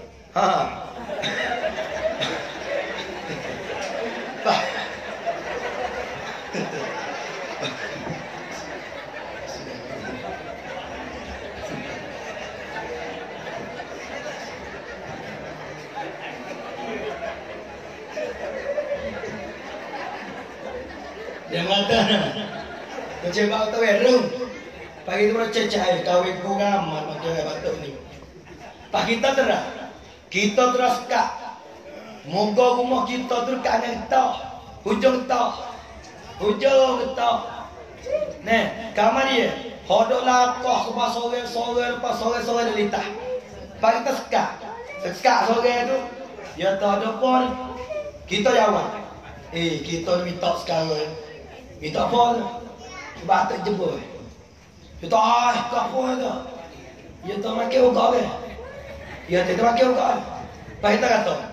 Aku kriya ketua ta kriya ngaji lah modok ngajar bahasa malah bahasa kriya dok napa sedak dok bemu masuk hutan tu masuk hutan tu masuk maya dok poso dok ko dok sorak hutan napa kena napa mi kuang su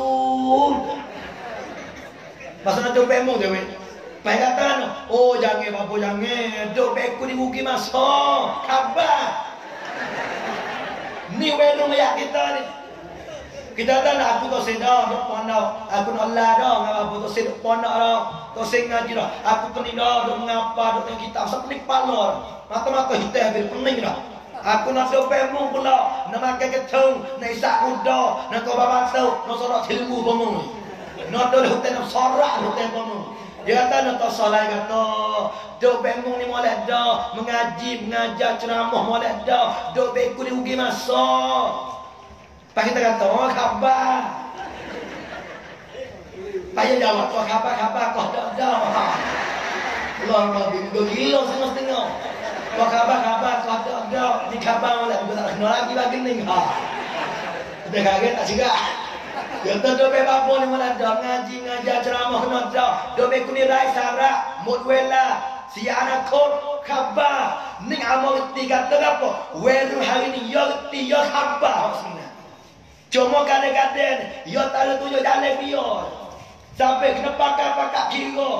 Kena pakak nasihat, kena pakak kecek. Sampai molek dah. Malam ni waktu kau ceramah molek benar ni. Mapa tahu nak kata dah kerah lo anak ni. Kerah lo, kerah pedang, kerah palong, kerah tok, kerah pi. Allah Rabbi mata kerah tong pelajar ni. Ni kerah wena hari ni. Hati kerah, palong kerah, pedang kerah, mulut kerah, mata kerah pi. Allah Rabbi ya karim. Kamar dia. Amba kata minta dia jebol sarah banyak main jebol. Ya tu tak sah kata tak sama lah, aku hidup memang mulai dah, ya tak sah. Tapi kecek banyak, jebol apa dah? Ya tak semua, ya tak boleh kan? Kamu cakap, ya berarti start, ya kita meseta, ya keleman, meseta, ya atau, waripat kita tanya, apa kau? Apa dekah? Tak ada kau ni, forward rumah kita tahu ni. Supaya nak tepat moya. Forward tu lebih dia pakai 5 kali lebih dia. Yang pertama berani. Hak kata berani. Bukan dua masuk tak ada kau satu. Satu lah tu dia. Ame ingat aja ame dulu ni. Pukul 9, pukul 10. Jawab konten. Luang mencaceh. Takut hatu. Malam-malam. Lari dah hatu dah kau berung. Aku ingat hatu kecil. Hatu kata no. Aku mata megah. Berung mata kelebai. Hatu lagi-lagi tak tahu. Allah Rabbi ya Karim. Ning kodi fuagai itu. Yang pertama berani. Islam dia perlu orang berani. Orang nakal apa tak boleh. Cayalah. Ni dia kena berani. Sampai fuak nakal baca ayat ni. La takhaf wa la tahzan. Innallaha ma'ana. La takhaf wa la tahzan. Innallaha ma'ana. Jangan takut, jangan bimbang. Allah sekali dengan kita. Kodi fuagai yang pertama berani. Yang kedua tak malu berani. Dia mari gila malah dengan buruk yang pakai cai. Cingkuk lagi tahu.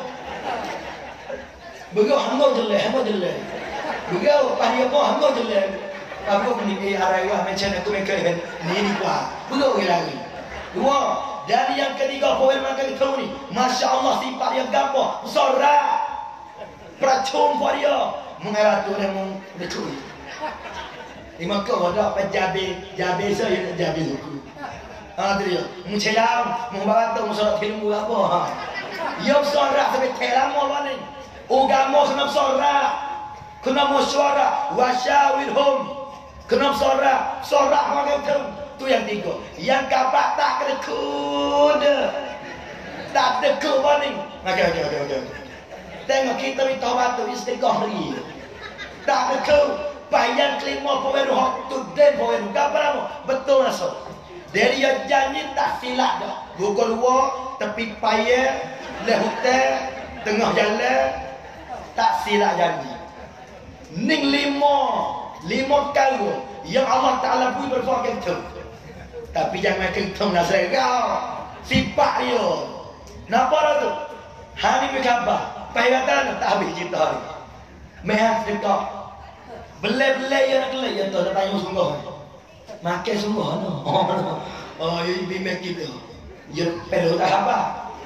Makan sungguh no. Kita kata dah, kita batuk banyak hari dah. Ya Allah muncul, alhamdulillah tu muncul, ya Allah muncul. Muncul. Alhamdulillah muncul. Dia dah bengong tak apa. Ni tak apa dah. Hamana berkata tak apa dah. Dia berasa kata hamana molek, hamana tak molek. Tak apa dah, kita nak beza. Mana al-haq, mana al-batil, mana halal, mana haram. Yang Allah bimbing di hari ni, orang kita hawa dia nak, hak haram yang halal. Hak ni bimbing ni, sampai, pemuda. Allahu Rabbi, kita sayang, kita pemuda. Faham sangat-sangat. Sebab apa? Kita muda juga. Demo makan kita nak try juga. Demo ada gendong mana-mana, aku gendong. Mutu halau, gano tino, beres seduk apa cik aku ay keno nak kau, laki dak bini dak keno musim berapa? Tu dia ni, gerak belakang, demo kodoh hotel tak semaya tak apa, aku malah kamu juga. Tapi kita log ni tongkol, mengetai lewat jadi kalau ni mengauntai mengaun Cayalah, you โลกนี้ต้องทำใจกลับโลกหน้าจะได้ตามใจถ้าโลกนี้ตามใจโลกหน้าทำใจ Cayalah, kalau โลกนี้ kita ตามใจ maka ketemu Isa Buddha maka apa kita tak semaya tak puasa kita zina โลกนี้ kita ทำใจกลับโลกหน้าทำใจ bila kita ทำใจ pada malakul maut punya kepada apabila sampai ketika sampai ajal sampai masa malakul maut qul yatawaffakum malakul maut al malakul maut alladhi wukila bikum summa ila rabbikum turja'un. Allah Ta'ala wakil, Allah Ta'ala serah kepada satu malaikat yang bernama Israel yang digelar malakul maut. Dia sampai masa kita nak wafat, sampai masa kita nak mati, di situ dah kita azab, di situ dah kita rasa, di situ dah kita menangis, di situ roh kita sakit dah. Bila tu tak kalau nak mengeluar roh daripada jasad, doh dalam kubur kena azab, bangkit di pada masa kena azab, sampai masa dengan kau kalau mati tak taubat. Hei wedun, hei pemuda, tengwela lew, sampai masa dah Allah Rabbi Walaupun kita tak elok, lelah kenapa kita minta, ya Allah, mudah-mudahan dengan sebab dia pergi kecek sepatah dua kata, malam ni ramai pemuda. Weru malam ni lebih kurang 2,000 orang mana capung hatu nak katu. Mana-mana weru 2,000 orang malam ni. Kalau 1,999 orang nak murih kita, nak marah kita, benci kita, tak cak kita belah. Kalau minta sore berapa dah. Mana-mana werun, mana-mana pemuda, mana-mana orang budak baru pemuda ni, kalau dia boleh mikir, dia boleh malam ni dia mikir, beratnya hidupku, aku rasa rugi weh makan ketung. Dulu makan ketung ni untuk dia boleh buat hijau lendak, hijau makan ketung untuk dia. Mikir, aku nak tinggal dah ketung, aku tak sedar pernah ada. Mana-mana wedung, kalau boleh mikir sore aku puas hati dengan ceramah malam. Kita nak tu ya. Walaupun malam ni ramai pemuda, kalau sore aja boleh mikir malam ni. Kalau sore dia rasa salah dia dengan Allah. Kalau sore orang muda tak semaya rasa nak semaya. Kalau sore malam ni pemuda yang neraka ke mapok dia tak seraka dah. Kalau sore pemuda malam ni dak isak kuda dia nak tinggal dah. Kalau sore pemuda malam ni hak tak semaya mulai isak subuh dia nak semaya dah. Aku puas hati dah mari ceramah malam. Sungguh dah ni. Sampai kalau rekan pemuda, rekan werun, kalau kita luar kita terima cerak di mana-mana jemput kita. Cayalah, hal lain jemput kita mikir banyak kali. Tak agak kira. Kalau rekan pemuda, rekan werun jemputlah aku pergi rekan pemuda. Tak sabi mehat Tuhan ni. Aku pergi, kereta pada, minyak mubau. Allah Rabbi.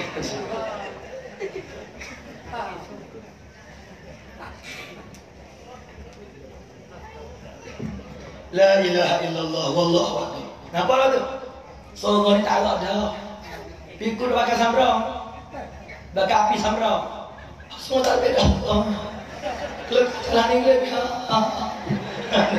Kalau tak beda. Dia bakar sorang samrang. Ibarat tersak memang apa bakar power bank lah. Hei werung, aku nak bakar power bank dah ni. Allah Rabbi, mudah-mudahan kita layak dengan ikhlas. Orang muda dengan lepas ikhlas, muda campur-campur ikhlas, kita dapat berkah. Amal yakin Allah Ta'ala balik hati pemuda. Dia pemuda gagah, pemuda juru, selamat kampung. Allah Rabbi, ibu bapa kita yang nak tengok anak juru. Hei, mak kita yang nak kapal ni. Dia kira kita jak budak, perut besar 9 bulan, tak ada nak duit, hari kena bayar. Dia duit kita 2 kau, 20, 100, beli mutu, beli tu, dia tak ada nak gapo. Hak dia nak, belum pada ibu bapa pejam mata. Dia nak tengok kita tinggal berada.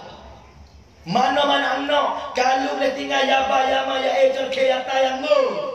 Kalau dia boleh tinggal kerana Allah, boleh tinggal kerana ibu bapa, padahlah ibu duk mengandung dia 9 bulan. Kita tanya, kita buat kerana mak tak boleh ke sekarang? Mak buat kita banyak kaya. Mak buat kita tu Allah Rabbi beratus kaya kita nak. Mak buat we belaka. Kamar dia mak pak dia nak kita jurus saja. Hak lain ada nak. Hei pemuda, terawak kerana ibu sekali, wak kerana Allah sekali, wak kerana Nabi sekali. Allah Rabbi ya Karim, la haula wala quwwata illa billahil aliyyil azim. Saya nak bayar.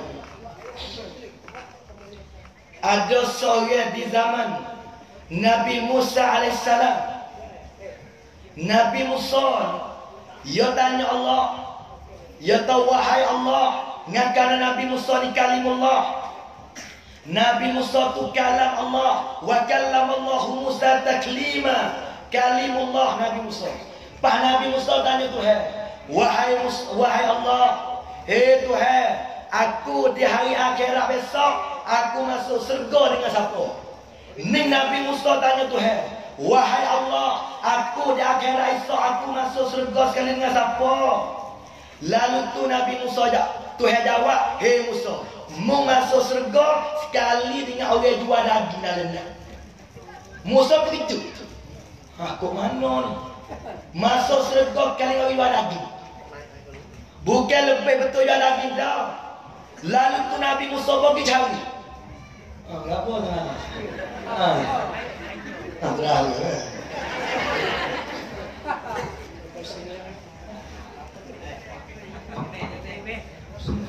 Bismillahirrahmanirrahim.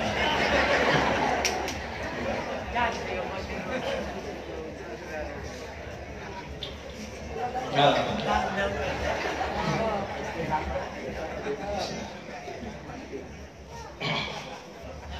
Teriak. Jadi teriak. Allah Rabbi Masya Allah. Allah Masya Allah. Nampak di sini lah. Lagi munggah.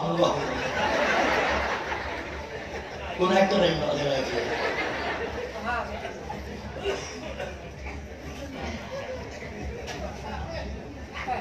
Oh ni kali tamu agak kering lah. Lain dah agak kering lah. Ada tengah tempat noyak ni. Tadi walau saya lagi. Juga pula panah ni.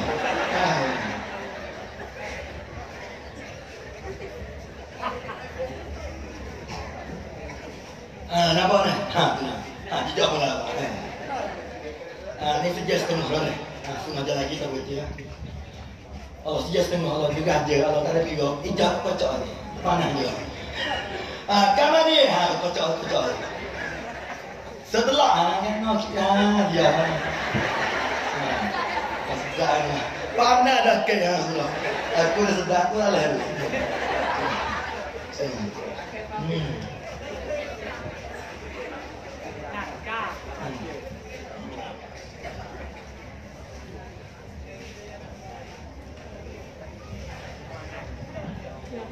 Nabi Musa, dia pergi tengok ada seorang duk jual daging dalam daging lembu. Lalu tu Musa tanya, seorang muda, mu jual daging, mu tak beda, mu dapat masuk surga keling aku hingga dah besar. Apa amalan kamu? Apa menayang? Seorang muda ni apa amalan dia? Seorang muda ni rajin tahajud dah, rajin buat amal tak ada secara. Dia seorang muda ni, dia jual daging. Apabila dia keluar rumah, dia ambil daging, dia kerak halau. Dia masak, dia goreng daging, dia suap ke ibu dia. Tu dia. Seorang muda yang hormat, yang buat kepada ibu. Dia buat nasi, dia buat daging. Lepas tu ni, dia siap halau. Lepas tu dia suap daging ke ibu dia. Maka seorang ibu ni, seorang ibu ni, apabila anak dia suap makan ni dia sama-sama ni, nak kali anak dia suap makan ni dia, ibu ni, dia berdoa dengan Tuhan, ya Allah, Tuhan kami, mubuhlah anakku masuk surga kali dengan Nabi Musa, ya Allah. Ni ibu dia berdoa. Sampai ada manusia dapat masuk surga bukan sebab amal dia. Ada seorang manusia masuk surga bukan sebab semaya dia, tapi Allah Ta'ala pun masuk surga dengan kerana doa ibu dia. Sampai wahai ibu, wahai bapa, berdoalah ke anak kita. Ya Allah, buat masuk surga lah anakku kepada Nabi Muhammad SAW. Ya Allah, berdoalah ke anak. Hening dia sampai, pemuda, kita tak thamai dah. Kita tak plan hai dah, kita tak berubah hai dah, kita buat kerana mak sekali. Nak tanya siapa berdua ni? Nak tanya siapa? Kita nak makan ketung ni siapa bila? Jakin nak tong ketung rai. Nak makan ketung siapa bila? Mata jeledah, dahi jeledah, tuai ketar dah. Nak makan ketung siapa bila? Siapa tua? Siapa mati? Kita orang mikir nak tinggal ketung. Kalau siapa dia mai kiti jelek ya seti. Ciwit ni tam ciwit mai mika meten dengan winati dia. Cayalah. Bila kita tinggal dadah, tinggal ketung, tinggal benda mampu, Allah Ta'ala buka pintu surga. Allah Ta'ala terima taubat kita. Allah Ta'ala ada cedek jannah dan jannah surga untuk kita akhirat. Ni satu peluang, satu okar yang Allah Ta'ala nak buka kita pemuda masuk surga. Tinggallah dada, tinggal ya seti. Allah Rabbi ya Karim. Hakikat bukan ya seti, ya setai. Bime takut ya seti, bawa kita sampai setai. Apa meletai? Tak ada bertobat. Apalah tak ada bertobat, nengako dan neraka wal a'yazubillah. Tinggal. InsyaAllah ni. Mana pemuda? Assalamualaikum. Salam. Lagi bin. Salam. Allah Rabbi. Tinggal. Buat kerana Allah, buat kerana bapa, buat kerana diri sekali. Supaya nak tempat amal oyak ni. Orang lain ni, yo saya ke gambar lebih pada diri sendiri. Orang lain ni, kalau nak gambar kalau yo cok nak gambar. Lain Allah Rabbi sekat timur paynya pau. Hot tua-tuanya pau juga. Gigi dah seputang nak cabung lang giganya. Pau juga. Tak usah senyum lagi gigi dah seputang bakau mula. Allah Rabbi akan sekat mana paynya pau. Laning ni gila lebih lagi. Laning orang kita yo gila ke gambar. Wak nak gambar macam-macam. Hak paling berat kita orang Tino. Kita orang Tino ni berat lah mana? Di hari ni anak cucu kita ni gapo? Muda-muda. Kadang-kadang kelubang tak bakar ketak, tangan sikat, dopo di Facebook. Hak selagi jelek dah tanying betul-betul. Hanying saya lah. Tak ada jangah ni. Kenapa tak boleh Tino ni? Tak ada Tino. Tengok nak gajah mana.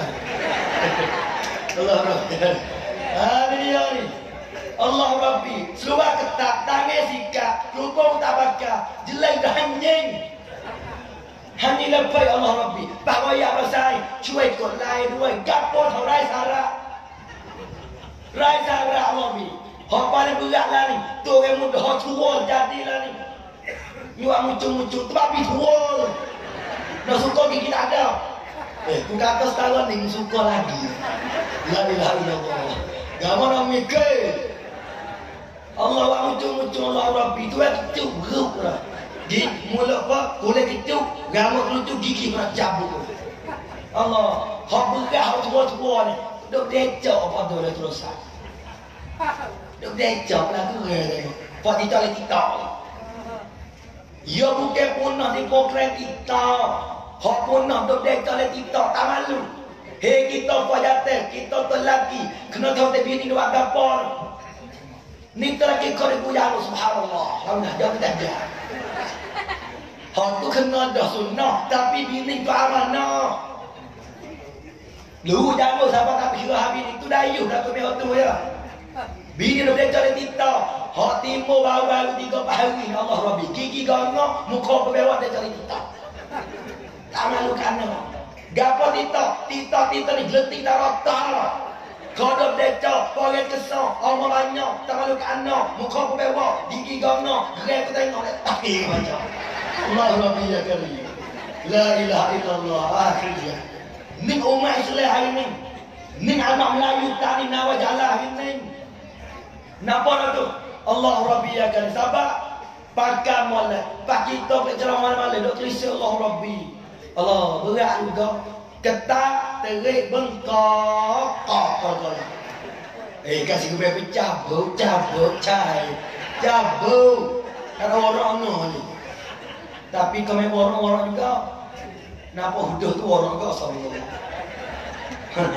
Kenapa jangan tak ada orang. Tapi kata ke sebelah mata sallallahu. Kesalah keluar dulu. Ni dia ni. Dia baik. Nak tengok. Hari tak tengok. Bazir.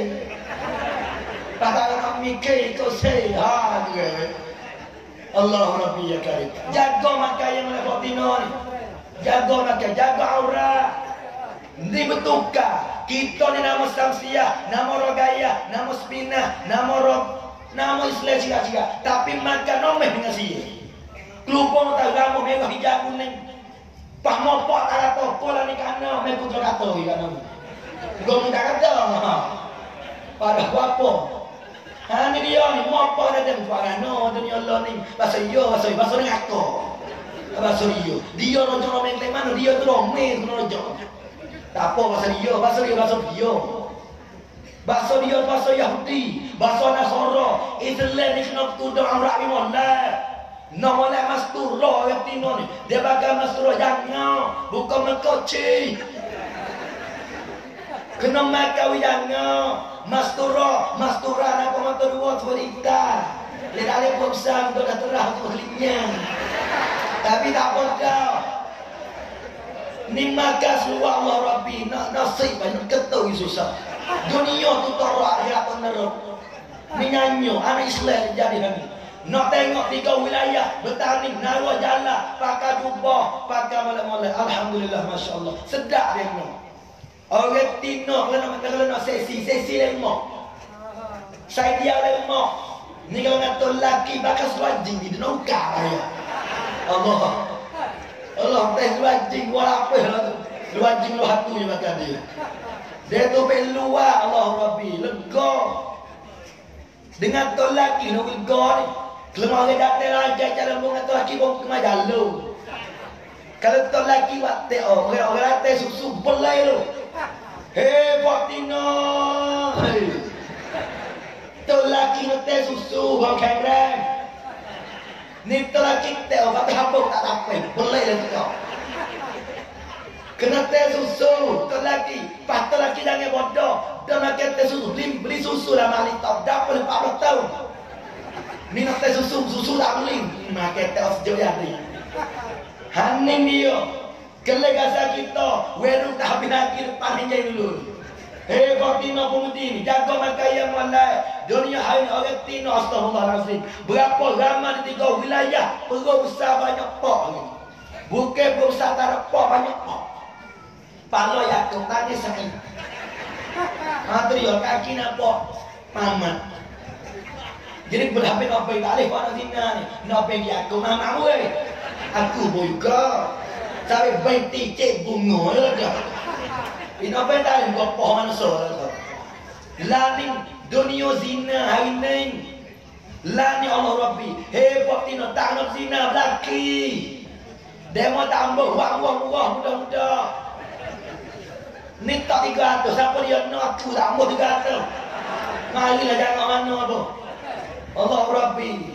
Ni belanja 300. Kodi tak ada sabar. Kira-kira sawa apa tu? Aku tak mau suka aku. Bedi. Tidur. Tengah malam lah tidur.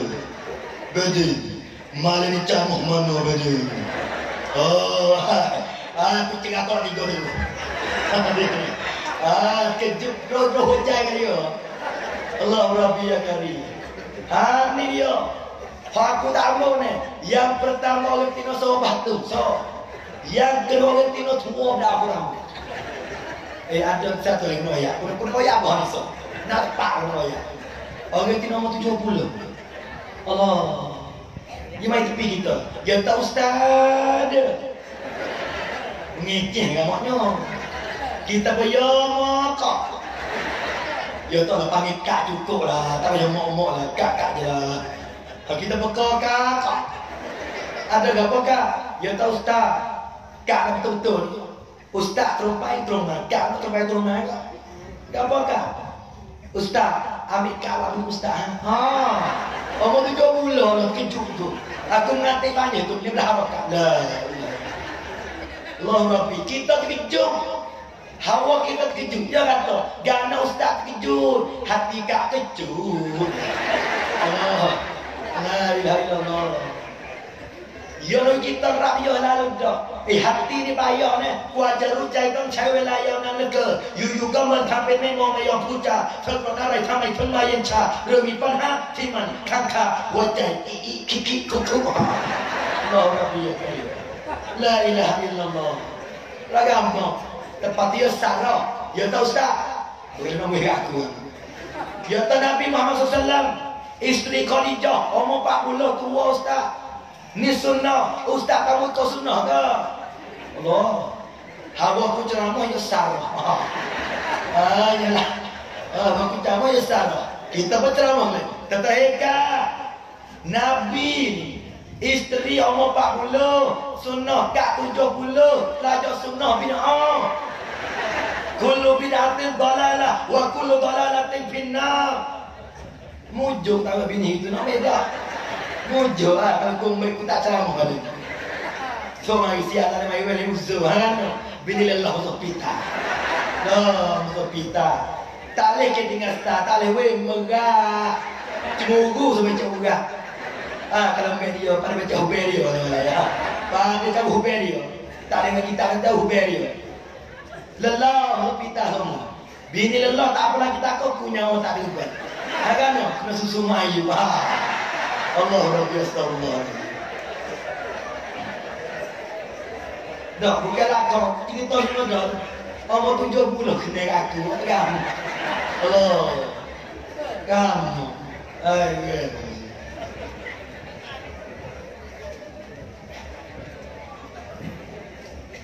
Habis awak itu. Hei wedun. Hei wedun, lain-lain. Hei wedun. Hei pemuda. Okey wedun mikran dia. Tak plat kerang ni lo terplat terlalu pai. Okey wedun kali ni dah. Jadilah syabab. Jadi pemuda yang terbaik. Pemuda yang harapan ummah, harapan bangsa, harapan agama. Ni dia. Hei pemuda, bila pemuda bertinggal dadah, orang ni Allah Ta'ala buka pintu ciri selesai lalu. Terang cahaya umur sekali. Terang sekali. Terang tinggal dadah. Tak boleh tinggal selalu usul reh. Tak apa. Kereta lagi dia usul reh bayar kih lalu. Usul reh. Lah ni dia makan 10 yuk. Usul reh tu jadi 20 yuk. Tu boleh. Kita kurang. Kau kurang. Tu di Allah Rabbi ya Karim. Tinggal ada, tinggal yang seperti. So, yang kedua, hei pemuda, semaya yang tinggal. Cahaya ni, orang tak semaya, rezeki bayar. Kadang-kadang duit bayar. Teras semaya tak tinggal, rezeki mudah. Tak semaya le mana. Teras semaya yang tinggal, orang jaga semaya. Allah Ta'ala jamin rezeki. Sampai terawih sungguh semaya sekali. Hak cerak-cerak maya-maya, rezeki sungguh kau. Hak tu cerak tu. Maya-maya. Usalli mayiti mayito. Bila mati boleh kita. Tak berat dengan terus seduh dengan terus nak terima kita olah apa. Tak mana bodoh. Ni hak cerak-cerak.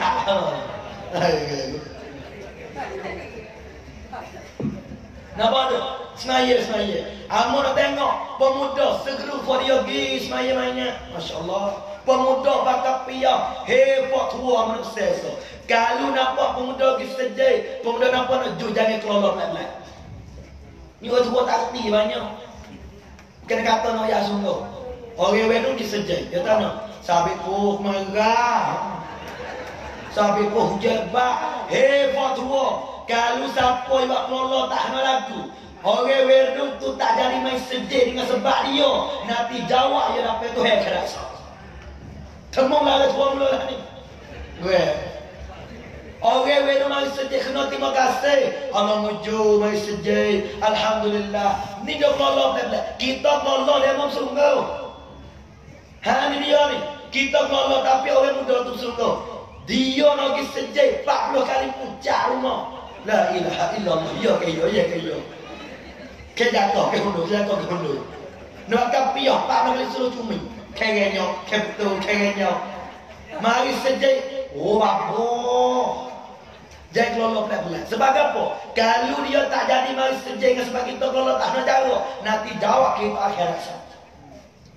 Kena muncul. Kena terima kasih. Kena haikal dan cai. Orang pemuda ni. Ni dia. Hei pemuda. Kita lekat dadah. Lekat yang macam itu ke apa ni. Bila kita taubat.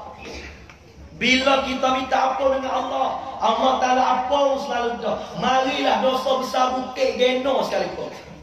Hei dosa ni nak ayat ni. Walaupun dosa besar bukit, dosa besar langit, dosa banyak pulau, dia tu apa cuci bersih supaya budak lawan ni. Kita ada dosa sikit. Kita rasa dosa tak banyak, tapi dia tu apa dengan kau tu.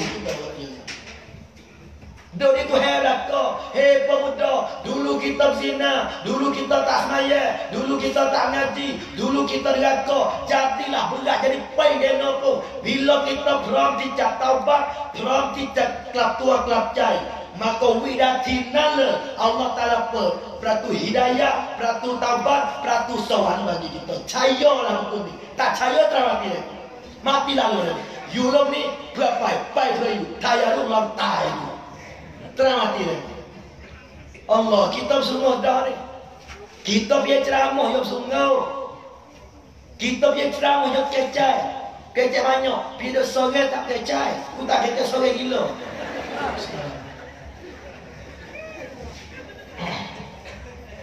Tu di antara Allah Rabbi ya Karim. Apa ni? Kamaria, tu pemuda. Semaya dengan tinggal. Semaya, terah kali. Ni deh Allah Rabbi. Maya hiraya satu kali. Orang tua, nak mewah nak tu je tengok hari raya. Waktu hari raya siap. Kadang-kadang makan beri kita lagi. Jubah 38. Merah bis. Patus rupiah 38. Payah merah. Kat wasabah ni orang tekak. Lebih dulu apa paling sedap hari raya. Pati bakal cuk raya ni. Mek pagi sampai esok.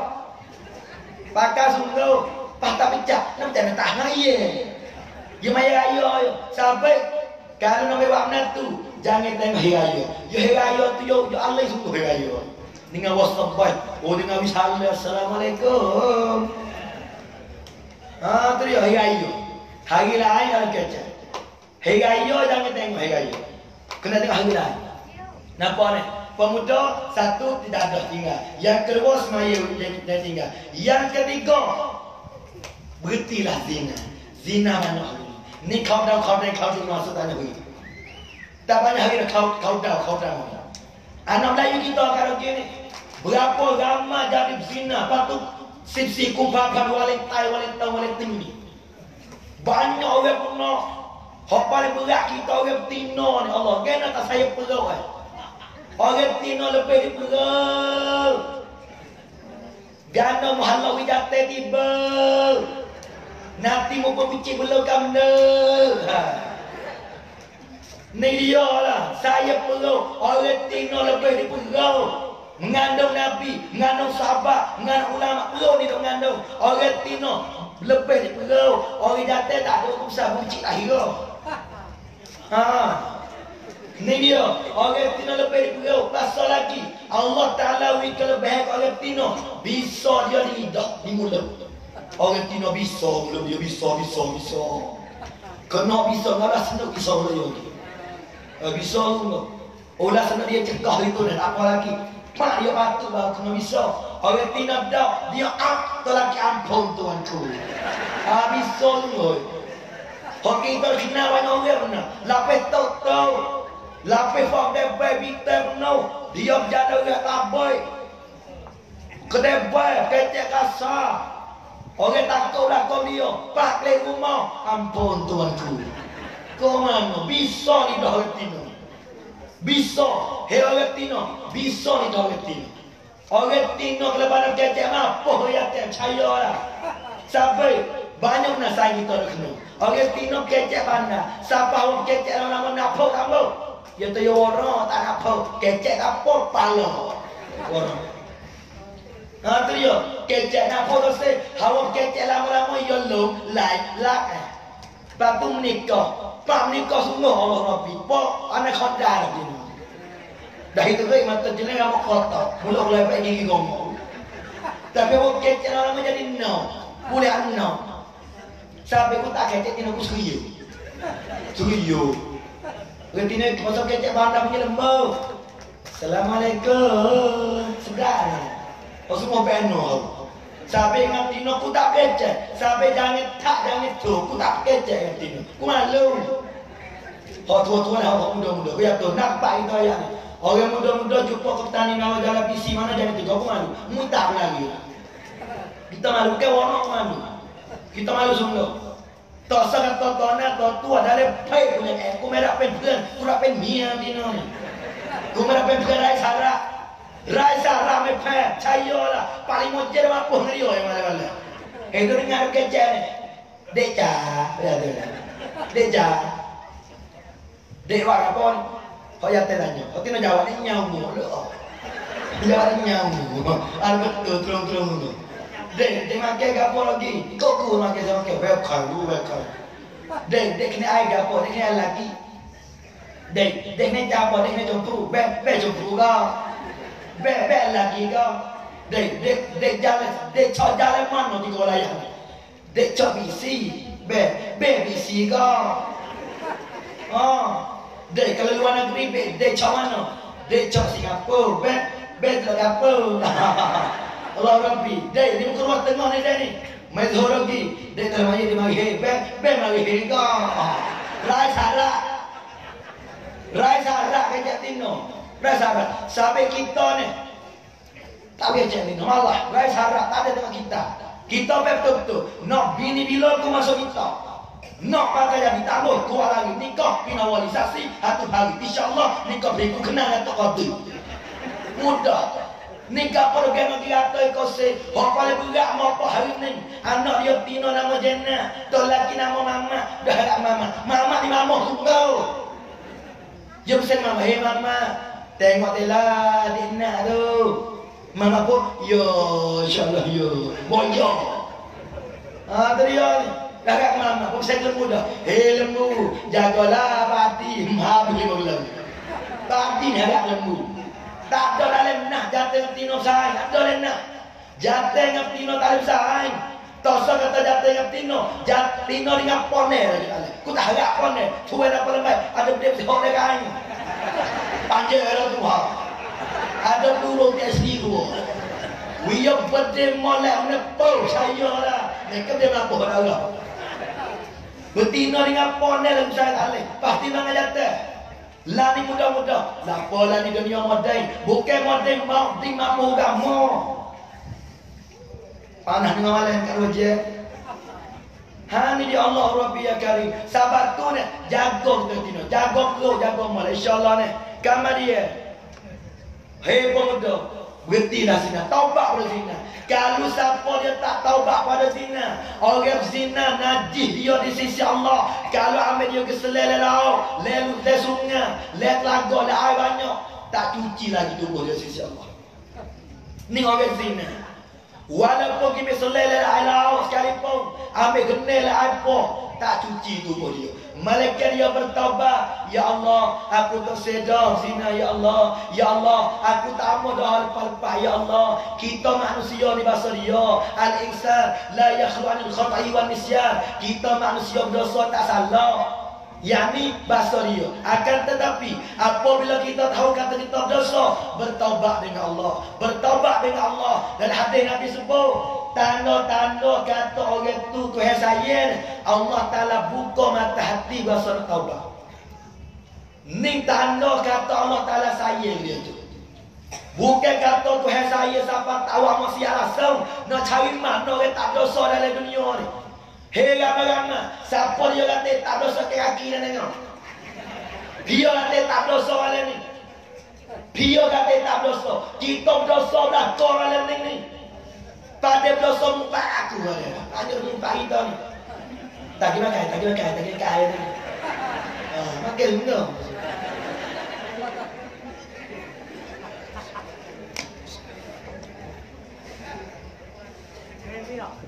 Kita manusia ni salah.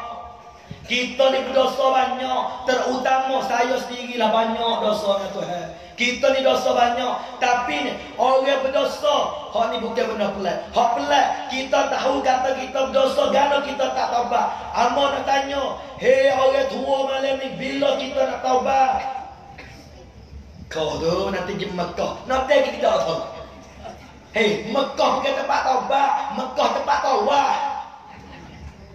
Ada tukar tempat. Mekah tempat taubat. Taubat nanti Mekah. Rumah boleh taubat. Al-qalbu hati tempat taubat. Di Mekah. Taubat lagi. Bawah tu Masya Allah. Sampai di Mekah. Belajar labbaik Allah mulai sikit. Hogi kali kita boleh banyak orang benar. Ya labbaik lah ni. Labbaik Allahumma labbaik. Labbaik kala syari. Kelak baik. Allah tahu aja loh. Boleh. Labbaik Allahumma labbaik. Labbaik la syarika lak labbaik. Ada seorang pocik dah ni, dia terbabak gini kata, dia nak balik Melayu lalu nak sini. Lah mana? Labbaik Allahumma labbaik. Bala lepas terbaik. Ini balik Melayu. Kena dia tak Arab boleh tem Melayu sini. Bala lepas terbaik. Itu mula. Allah Rabbi. Nampak lagi tu? Itu dia ni. Berhenti zina. Pak dulu duduk zina teruk. Taubat. Kita taubat malam ni apa? Kita taubat pagi esok apa? Saya nak pemuda. Pemuda, bila kita nak taubat hak ketuhan tak mai hazina. Nak taubat nanti tua. Takut mati tak ada tua. Keluar jetai make. Kalau luar jetai keไม่เป็นไร Keluar jetai make. Kalau luar jetai keไม่เป็นไร สิ่งที่กลัวเพราะเรื่องใต้เราไม่รู้ว่าใต้เมื่อไรตัวใจอีสานsebab orang Islam pada tengok ada kata kelai seorang Islam dia kata pun Islam ni lain dai Allah Rabbi jaga masa Islam boleh nampak gini ni khabar apa ni bila kita nak taubat bila kita nak balik ke pangkal jalan siapa masa dah apa minta nawi pemuda pelan-pelan berhenti jampian pai naik pai sawang kita tak padai dengan Allah kullama nadijat juluduhum badalnahum juludan wairaha liyazuqul azab orang tak kalau masuk dengan kon Allahu Rabbi hancur pula dia tu ganti lain badalnahum juludan wairaha hancur ganti lain kita tak padai masuk dengan Allah kita tak main satu waktu beribu tahun dengan kau bahkan kalau senaya 5 minit kena cepat 3 minit cepat lagi 9 minit cepat lagi tak sampai 9 lagi tidur lah tu tak ada tipu jadi salim dah kriya malaikat dari buhala sudah dah ni dia Allah Rabbi ya Karim nampak dah tu tu dia ni habis itu Kamaria itulah sebagai pemuda Kamaria satu lagi kita sebagai anak sah mesti kalau kita amal banyak ilmu banyak ikutlah jadi kapal kalau kita mati ibu bapa tak redha dengan kau kita di hari ini berapa ramai anak derhaka kepada bapa banyak lani mau siap pada rumah tak nak tidak le karaoke tak nak tidak le bar tak nak tidak tu dalam ni maksiat le rumah lah ni deraka ke apa wa wasainal insan biwalidaini ihsana Allah Taala pesan kepada kita anak ni buat baiklah dengan mak lebih lagi mak tua lah ni anak kecek kasar kerana tak nak kon ke mai kiau itulah biar duit kiau mak tu gawe taruh duit 20, 40, ni berusur le. Mana nak ke? 200, 300. Amo rasa setih hari ni. Hei, dulu ni kita tak seka ni. Hagano, berapa ramai di 3 wilayah anak berani sepak mopoh. Berapa ramai anak cucu berani tolong mopoh hari ni. Berapa ramai anak cucu dia berani jelkah mopoh hari ni. Berapa ramai anak dia berani tapa mak hari ni. Berapa ramai anak bukan sekadar tapa, bukan sekadar sepak, ho bunuh pada ni.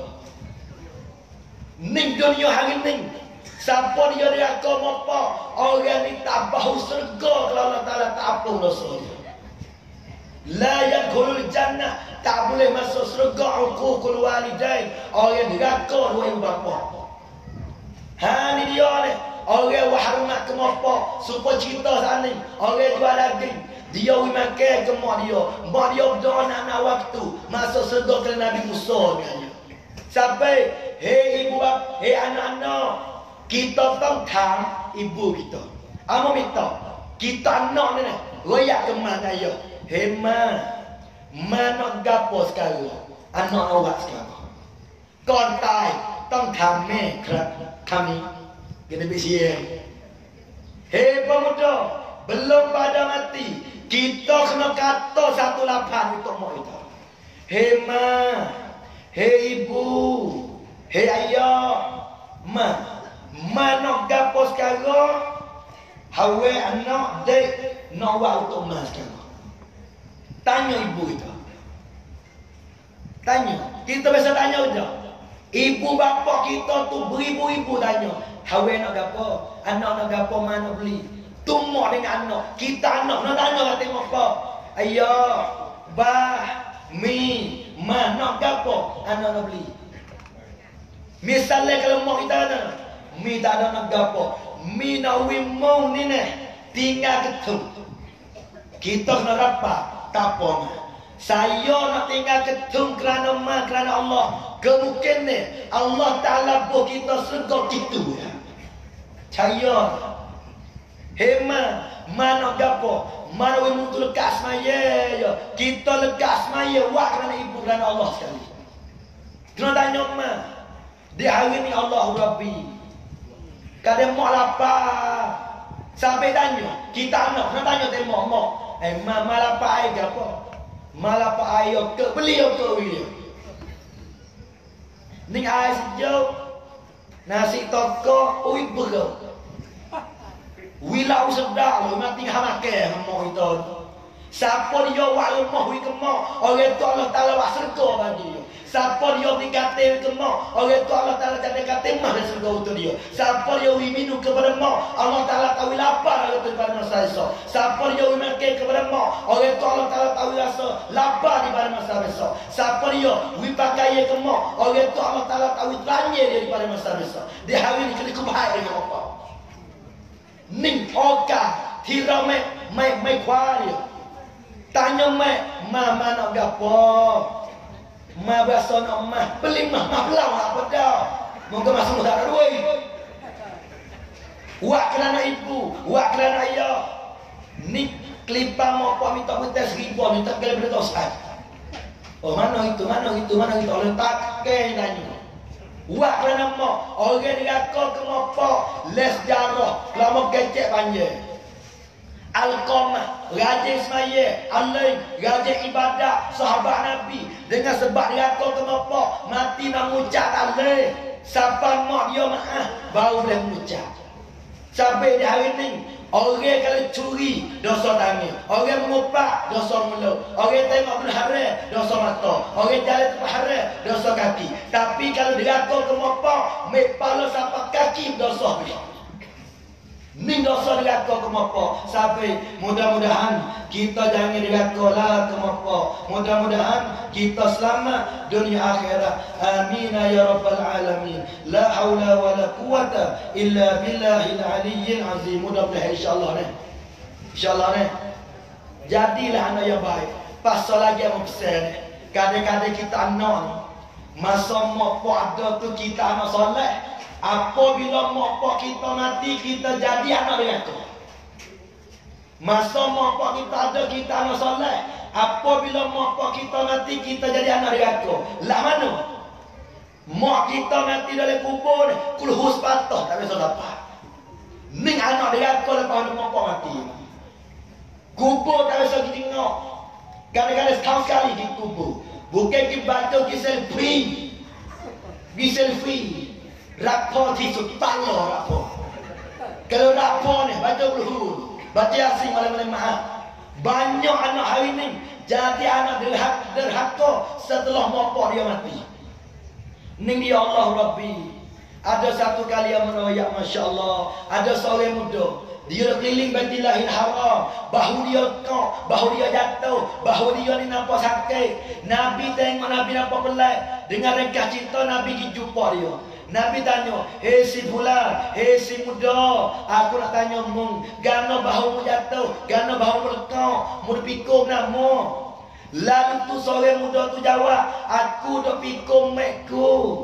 Aku tak ada unta, aku tak ada kuda, aku tak ada hema. Ikut mekku nak gimana, aku bawa pergi habis. Ikut mekku nak gimana. Apabila seorang muda jawab tu Nabi, Nabi peluk dia. Nabi dekat dia. Masya Allah, hei seorang muda. Masya Allah, hei si bulan. Lalu tu seorang muda kata, aku walah ni kemaku. Allah Ta'ala redha kedah ni hidupku. Lepas tu Nabi jawab, hei si muda, meyakinlah. Ni satu amal, satu perkara yang Allah Ta'ala redha dalam kehidupan kami. Mupiko amano saja ya ibu Nabi. Siapa dia bawa ibu dia pergi serata-rata tempat mak dia Nabi. Di akhirat Allah Ta'ala bawa orang ni di mana saja pintu syurga yang dia nak masuk. Ni dia wak dia tengok jalan.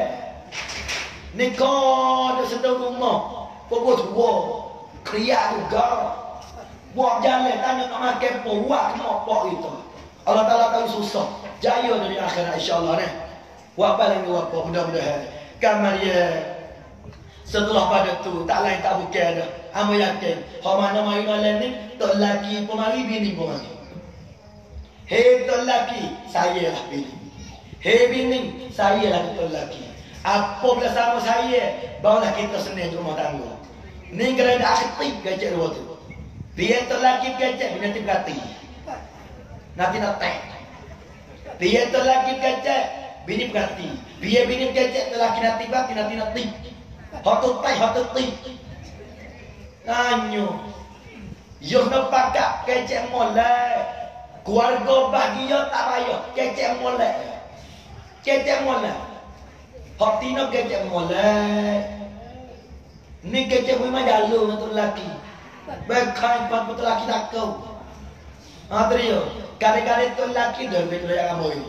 Itu insyaAllah. Bini ku bekai kecek. Bini dia molek, kecek molek. Molek dengan mengatur lelaki majalu juga. Cayalah. Ni apa pelak? Orang Tino kadang-kadang dengan orang lain kecek mana kecek lembut. Kadang dia ciaka dengan sangkau dia pada ngatur lelaki tak reti. Belah lelaki tu tak pada sangkau, asal pada sangkau ngatur lelaki pada. Sebab sangkau kita ngatur lelaki.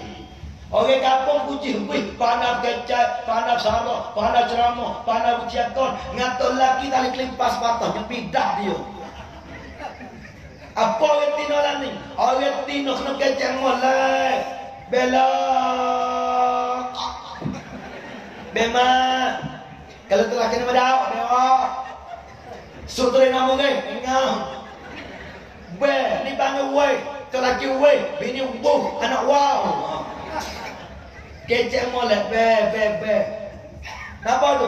Pawai datang, banyak yang kata, sialah bini ku, ya Allah. Tak tahu Allah dengan aku macam-macam gini. Orang Tino ya tak gak. Orang Tino nak witu'ah tak payah. Kita tak bersami tisu. Diri tu lagi Allah. Kena fikir wakil. Dia kata sedih bakal ada ucap. Kau ni tak ada tu lagi lah ni. Kau tu bini kriak ni. Orang Tino lah ni suria. Sobat suria. Orang Tino ni. Dia berlaku mikir lah ni. Orang Tino otak urang. Bukan gila dah dekat. Orang Tino ni otak lebih datang. Tapi Masya Allah, di hari orang Tino belakang mikir. Hari anak, terano, hatu, haning, lemah, menano, basuh, gosok. Habis orang Tino. Mata, ngirai, ngetep, galau pun Tino. Jual lucing, ikat soleh, semua Tino. Hak jatuh, kau nak nepong jatuh. Nyanyo jatuh lah ni. Tanah ni panah dengan orang ni. Kena baca juga. Ni dia ni. Nyanyo jatuh lah ni. Kita jatuh lah ni. Pak bini minta duit. Orang duit 300. Kena kecek lah ni. Cukup ke tak 300. Tu boyolah. Ni dia ni. Cukup dah 300. Tu bini Allah. Bini. Allah bagi no baik Allah. No baik. Papa kata dah. Duitku cukup dari 300. Aku tahu. Bila kamu nak lebih 300, duitku cukup dari 300. Bini minta 100, kena beli 200. Bini minta 3, kena beli 5. Bini minta 5, kena beli 8. Bini minta 1000, jangan beli mulai tak minta. Ni bini minta 100, ni beli 5, kau jetik waktu tu kau beli 4 dekat ni. Apa saya pula kalau lebih bisa buah kata. Buah kukau kau dah. Tonton kesuk lebih biru je. Allah Rabbi ya kali. Nyanyo tu laki lah ni. Nampak itu? Orang Tino di Suria. Kadang-kadang orang Tino ni motong 3 sah. Tu laki ni baru TO tes jauh datang. Bini 3 sah dah motong. Bini masuk orang Tino sikit. Masuk orang Tino saya. Yang aku suka. Dah semua di hari ni masuk orang Tino. Fajate tak hijau. Nanti nak makan saja. Kodok kecap besar tak hijau. Kod besar pal-palon. Pakai cina bini 2. Hon ni cik gua kepala. Ni fajate kijot dok. Wak win-win dok. Cik sikit bini 2 ni juga nipak. Ni bini tak kriak ni. Tu bini ditua tu. Mula boleh anak bidadari. Sekarang hantu hari. Akhir tok laki lari. Ha ni dia. Itu nama masya-Allah. Gimata klaim ni gay. Walau pasal tok laki biasa nak bayar. Hok kuah lagi, hok kering lagi. Pakai peluk lagi, susah hati lagi. Oh sedap nak kasi ni. Sedap. Mula nanti yang ke Allah. Oh dia ni. Tok laki nak bayar. Pak budu sama polis ni jemput. Pak kopo sama kau dah ajar lagi maju tahu. Duit tahu makan banyak. Hebat jak. Heboh lah. Pagau. Apa itu? Ni nyanyo ni. Nyanyo. Sahabat orang Tino. Orang Tino banyak masuk surga di sobat. Napa lah tu? Allah Rabbi ya Karim. Napa ni? Pak orang Tino. Dia nano. Yo tu yo ni kadang-kadang nano. Nyamari lembek. Nyamari metah. Kena tu laki tak faham ni. Nyamah buyau. Nyanyo Tino. Nyanyo. So kita yatim mana mesti Tino. Tak apa deh. Kalau nama lain ni. Desong nano. Wipep laham nano. Wipep basuh pula. Terang kan betul. Kalau nama lain. Orang Tino ni. Hijau wipep bini. Apa? Orang Tino yang dom bila duit. Bila lipat-lipat dia belah lah. Pakai jauh lah. Yo bila duit. Bila 10,000. 10 ke mila tak ke mila mula. Yo bila duit. Sampai projek wip pining. So, yang keluar orang Tino pegang. Bukan hilang makan. Hijau mewah kuning testa. Orang Tino so yang tak pegang. Kayak kafe so yang tak pegang. Lain ratu kau mahapui. Hijau mewah kuning testa habis kau dia. Beli kayak kafe boleh mari. Pasti mau mana-mana. Ah ni dia ni. Ibu kain, basuh kain, gosok kain, pilih kain, jemur kain, gosok kain, sidak kain, tunggu mari sikit, elok kain. Allah Rabbi. Kita tahu. Tak umi ayam. Allah Rabbi ya kali. Ni bukti ni yang 3 orang ni bahimah. Kena beli kata mah pining. Ni homi ni jamah tutup berada dalam buat apa. Kena beli kata mah pining. Dek kita gimna go gitu bagi kita ni. Halan dibeli mah. Kena beli, kena surprise. Kau jangan lama dah surprise. Tua jauh tua. Yo keluarga belah tak bini ku tahu. Do lagi bini kalau kena jaga sedap do. Ha tu dia ni. Malam-malam tak sejauh. Moga-moga tegau. Ning do lagi bini Allah Rabbi ya Karim. Kadang-kadang tu laki dia bucun. Tu laki bini bucun ni. Tidur sungguh tapi cucu lapar kau mana tahu. Curi yang mana? Allah Rabbi. Pop Tino suka. Mana dia? Hei Pop Tino. Mana-mana bini kalau mati tu laki tak reda dengan kau tak pula. Mana ni? Sampai jangan dengan kau suami. Pak kita tu laki. Kita tong rem dulu. Kita tak tambah biar kena buat wibin itu saya kita. Wibin itu tak yakut kita. Baru tak apa. Ni cara mudah-mudah. InsyaAllah keluarga bahagia. Pahala kita pada senyum muku pada dah. Mu senyum, ku senyum, mu senyum, ku senyum. Tu bapak tergoda. Ni tak lagi senyum ni jatuh. Kena gila senyum. InsyaAllah klaim malam ni senyum gila senyum. Senyum. Tu dia. Gila senyum lah apa dah. InsyaAllah ni. Tu laki senyum. Bini pun senyum jatuh di pelang. Belang lah. Tu dia Allah Rabbi. Ni jatuh. Kena senyum. Kena gila senyum. Pakai gila senyum. InsyaAllah. Amoyak dah. Mana orang Tino. Dia berakhir suka. Berakhir senyum. Serga dulu. Tengok berau senyum. Tengok dia sejik suka, tak bodoh gila, selga dulu. Ni jatuh bawa ke gigi yang lelaki. Kena senyum, insyaAllah deh. Tu dia. Ni bau hidup bahagia, dunia sampai akhirat. Allah Rabbi ya Karim. Nampak ni? Malam ni rasa yang paling panjang mau mengajar. Namun, dia golek sejak setengah. Lepas ni 2 jam lebih dah. Masuk tu dah. Masuk tu dah. Satu kali. Dia 2 jam satu.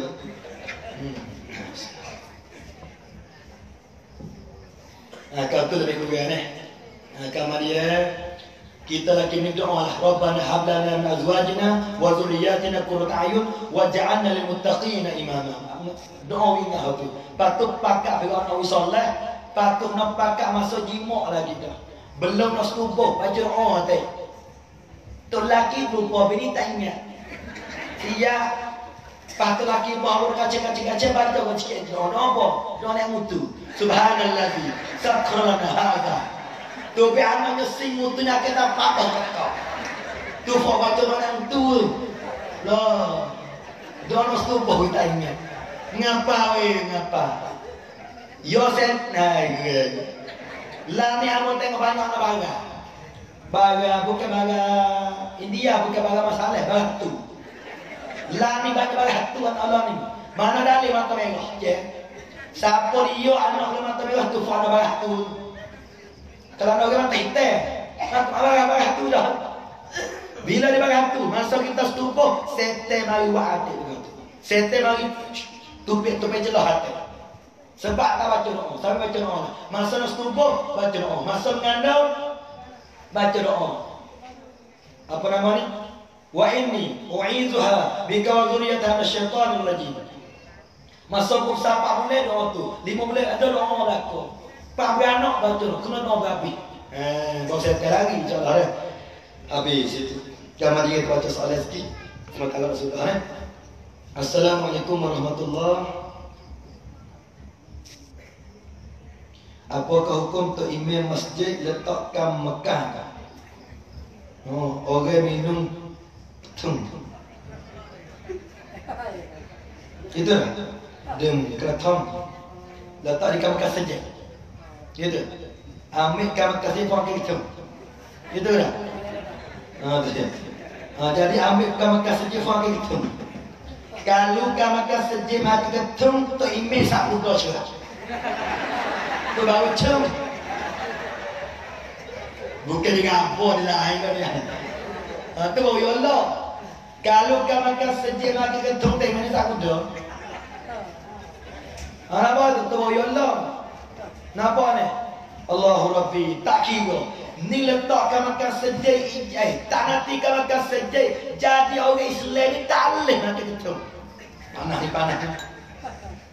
Apa hukum untuk imam letakkan makan? Tak kira. Letakkan makan, letakkan ikut. Asal kita nama orang Islam ni mau medai. Kalau dia mau make up, kita bukan mau make up, mau medai.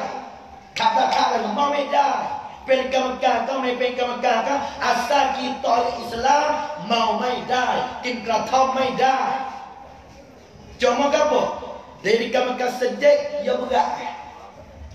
Kenapa tu? Supaya ustaz tak mayat, tahu tak? Oh kita le jahit tak mayat pun ya. Jadi tu guru tak mayat pun gaul. Kalau dia tamadar tak mayat pun rekam. Jadi orang mengajar tak mayat pun lakau. Dia tak lupa pun hal. Kamar dia tak sepatut. Kita jadi kamar masjid maka ketum tak sepatut.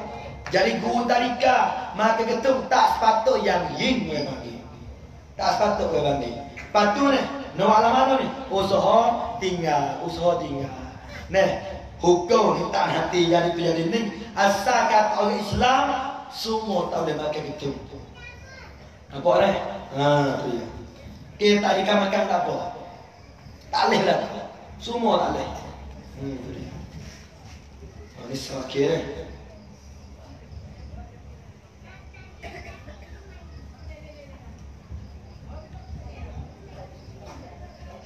Ini masa dia.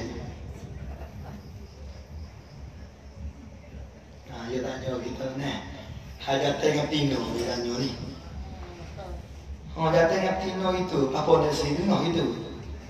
Jatuh betina. Setuh ni apa hukum? Setuh. Kena tengok. Betina tu dia. Kalau mek dia tak apa. Bini dia kau tak apa. Kena tengok orang perempuan tu mahram ke bukan mahram. Kalau perempuan tu mahram dengan bukan mahram ya lah.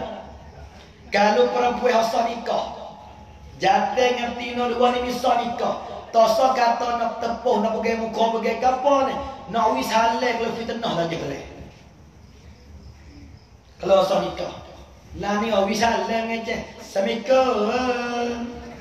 Wis halal ngece. Assalamualaikum. Bukan asal Assalamualaikum. Tu mana mampu Assalamualaikum. Kalau assalamualaikum selamat. Kalau Assalamualaikum mana mampu nak. Hak tu jawab. Waalaikumsalam. Mampu pun mana kau. Kena assalam yang telah mulai. Misalnya pun fitnah dia. Gambar dia. Kalau sonikah pada para ajnabi tak boleh. Kalau mahram tepuh tak apa. Kalau mahram jabat salah tak apa. Pas kita ngaji bah mahram dia tiga. Mahram bin nasab, mahram bil radha', mahram bil musaharah. Tak itu ngaji fiqh. Tu ngaji kita hukum, ni boleh bagi je. Mahram bin nasab. Siapa yang hati? Orang tino tak apa dengan kita nak tepuh apa ni. Yang pertama, mak kita hingga ke atas. Yang kedua, anak tino hingga bawah. Yang ketiga, saudara adik-beradik. Yang ni saudara syaqiqah semua sepak. Saudara li abang sepak mak lain. Saudara li ummi mak tu lapak lain. Ngom. Paita ya tak. Mahram ada tiga. Mahram bin nasab, bil radha', bil musahara. Bak mahram dengan sebab bin nasab, kena metino. Hak tak apa nak tepuh nak apa ni. Yang pertama mahram dengan sebab keturunan ni. Siapa yang kata? Nak banding kita kata, tina kiah ni. Yang pertama ibu hingga ke atas. Yang kedua anak tina hingga ke bawah. Yang ketiga adik-beradik. Hak tiga bagai. Semua sepak, semua. Kalau adik-beradik ciri tak boleh. Adik-beradik pasal anak merah tak boleh. Kena tiga lagi. Gambar dia pula mak saudara sebelah pak, mak saudara sebelah mak. Anak saudara mahram lah tu. Tapi syarat hak bukan hak sahabat. Kalau mak saudara tapi mak saudara sahabat, hak tu tak boleh. Kena mak saudara benar. Lama mak saudara benar. Adik-beradik dengan ayah kita dan adik-beradik dengan mak kita. Kalau mak saudara sahabat kita mana? Hak jadi adik-beradik dengan ayah kita tu jatuh. Lepas tu bini mak saudara kita, mak saudara sahabat. Hak tu tak boleh. Ni bagi mahram bin nasab. So, yang kedua mahram bin radha'. Apa mahram bin radha'? Mahram sebab nyusu. Asal dia ni tino ni tak kena mengenal dengan kita ni, tapi dengan sebab dia mari menyusu dengan mak kita. Maka kita dengan dia jadi saudara menyusu. Ayah kita pak menyusu, ibu kita mak menyusu. Maka dia seolah supaya mek semaci membuh dari kita tu. Tu mahram bin radha' dengan cukup syarat. 5 kali kenyang, susu tak campur. Walaupun dia perah boleh jebus dia tu. Walaupun tak makan dada pun tak apa. Asal susu jangan campur. Kalau susu campur melo tak ada. Susu campur ketum apa dah. Kena susu sosok. Syarat dia. Lepas tu belum umur 2 tahun. Budak tu. Jadi mahram bil radha', mahram sebab nyusu. Itulah betul. Amagi lepas-lepas itu ya ni. Noyak wilayah itu tak ada yang masa boleh warna. Tu mahram bil radha'. Jenah tak kena mengenal dengan kita ni. Apa lepas dia mari menyusu dengan mak kita, maka jenah dia saudara menyusu dia. Hak jadi saudara menyusu tu siapa dia? Jenah seorang. Ada pun adik-beradik jenah tak jadi.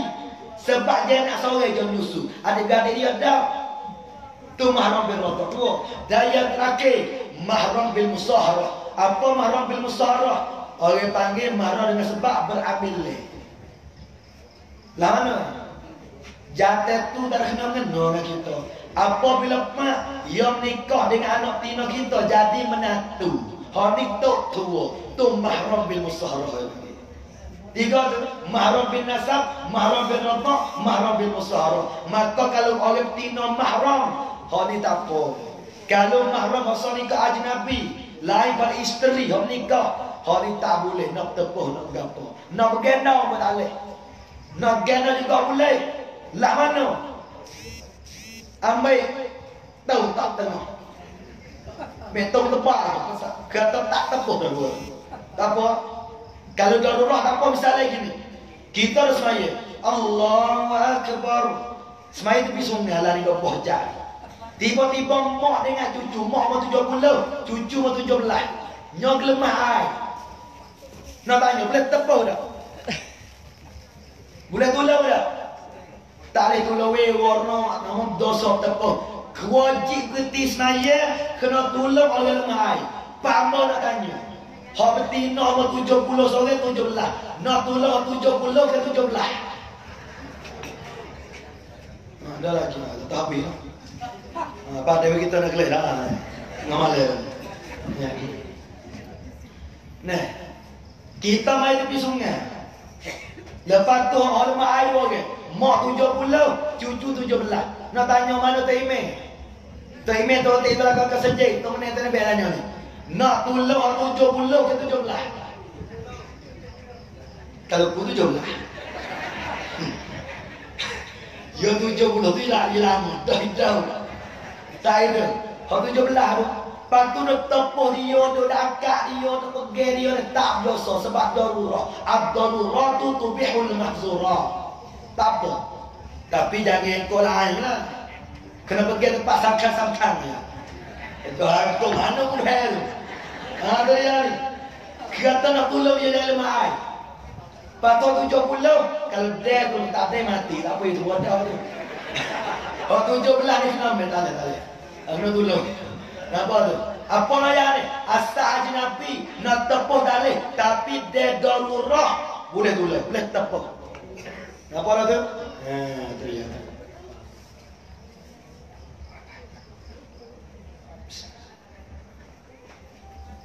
Hak ni minta akhir kita tu malam ni tu. Anak kita nak gol di malam ni dah. Wah, karim. Bukan sedap ke ceramah. Tak. Memepet ku memeru. Guru suku meru malam yazuk lam yadri. Enggak. Yang tak masalah perempuan bujang. Bujang. Dia tanya ni. Kalau kita tanya nak lelaki ke dak? Yo jawab kata aku tak sih belakang kerana aku perit. Ang tanya tu mana ni? Ang jawab tanya ni. Yo kalam dia ada dua, kalam khabari kalam isya'i. Kau ni kalam khabari dia agak apa ni? Dia kata orang tino bujen, yo tanya. Yo tanya tino bujen tu nak lelaki ke dak? Patu bujen jawab. Aku tak jawab dah bujen jawab dah. Dia tanya orang bujang, nak lelaki ke tak? Pak bujang jawab, aku tak sel lakon dah, aku pergi. Aku tak jawab dah. Tak ada jawab apa. Gini yang dijawab ini. Ada seorang tu tanya orang bujang, nak lelaki ke tak? Pak bujang jawab, aku tak sel lelaki dah, aku tak sel aku pergi dah. Jauh dah bujang. Gimana jawab? Dan nak dia mana tahu mana ni? Dia juga ni.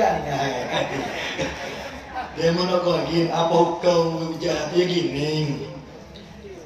Kita dok sorang ni rugi. Kayo lah tahu mana persorang tak puas hati. Male-male kau dah kat diri. Caya lah tak jadi. Kurti belah tak bini lagi. Tu dia. Ni orang pujian yang belaki. Nampak biju, nampak soleh, laki lah dia. Ya beri ni hak mana ni? Ya beri ni hak tak molek, memang molek. Pak kita orang tua dah, sama tua dia tu muda, tak boleh kita. Ada setengah nak curah, tak boleh dulu, nak baru. Hak baru siapa nak kita baru? Orang muda tak mesti lah terkecil dah. Pakai lebih sampai kecil, memang kecil. Hak dulu tahu kan ada. Hak dulu pek mana tak tahu. Hak dulu kita kena kan ada pek mana.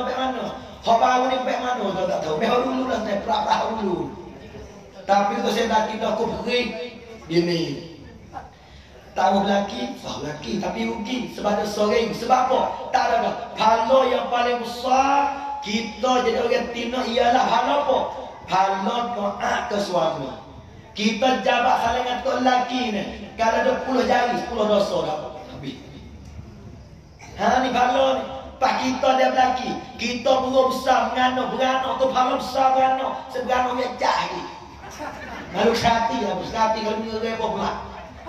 Ni kita pun sampai siap orang tu. Ni dia ni beranak lah. Ni pahala lebih. Yang dia tak ada pun besar. Buat Tino 3 kali yang dia ada yang dia tak ada. Mengandung, melahir, menyusu. Ni 3 kali oleh Tino ada yang dia tak ada. Mengandung, melahir, menyusu. Sampai lelaki yang saja rugi. Nak lelaki dengan siapa dia mau tambah. Royak jatuh. Hei Tok Imam, beku ha. Terus. Tok Imam, saya tak luar kan. Tok kotek. Tok kotek nak, main tok kotek. Tok bila lelaki. InsyaAllah deh. Tak mau semua. Tok saya semua dah, pergi semua dah. Tak mau lah kot. Ni kau mengukuhan aku nak. Allah Rabbi. La ilaha illallah. Itulah nak bagi tahu kata apa ni. Orang perempuan, lelaki. Kalau dia mau nak lelaki, dia seorang rugi. Tu dia. Maka siap tu sajalah.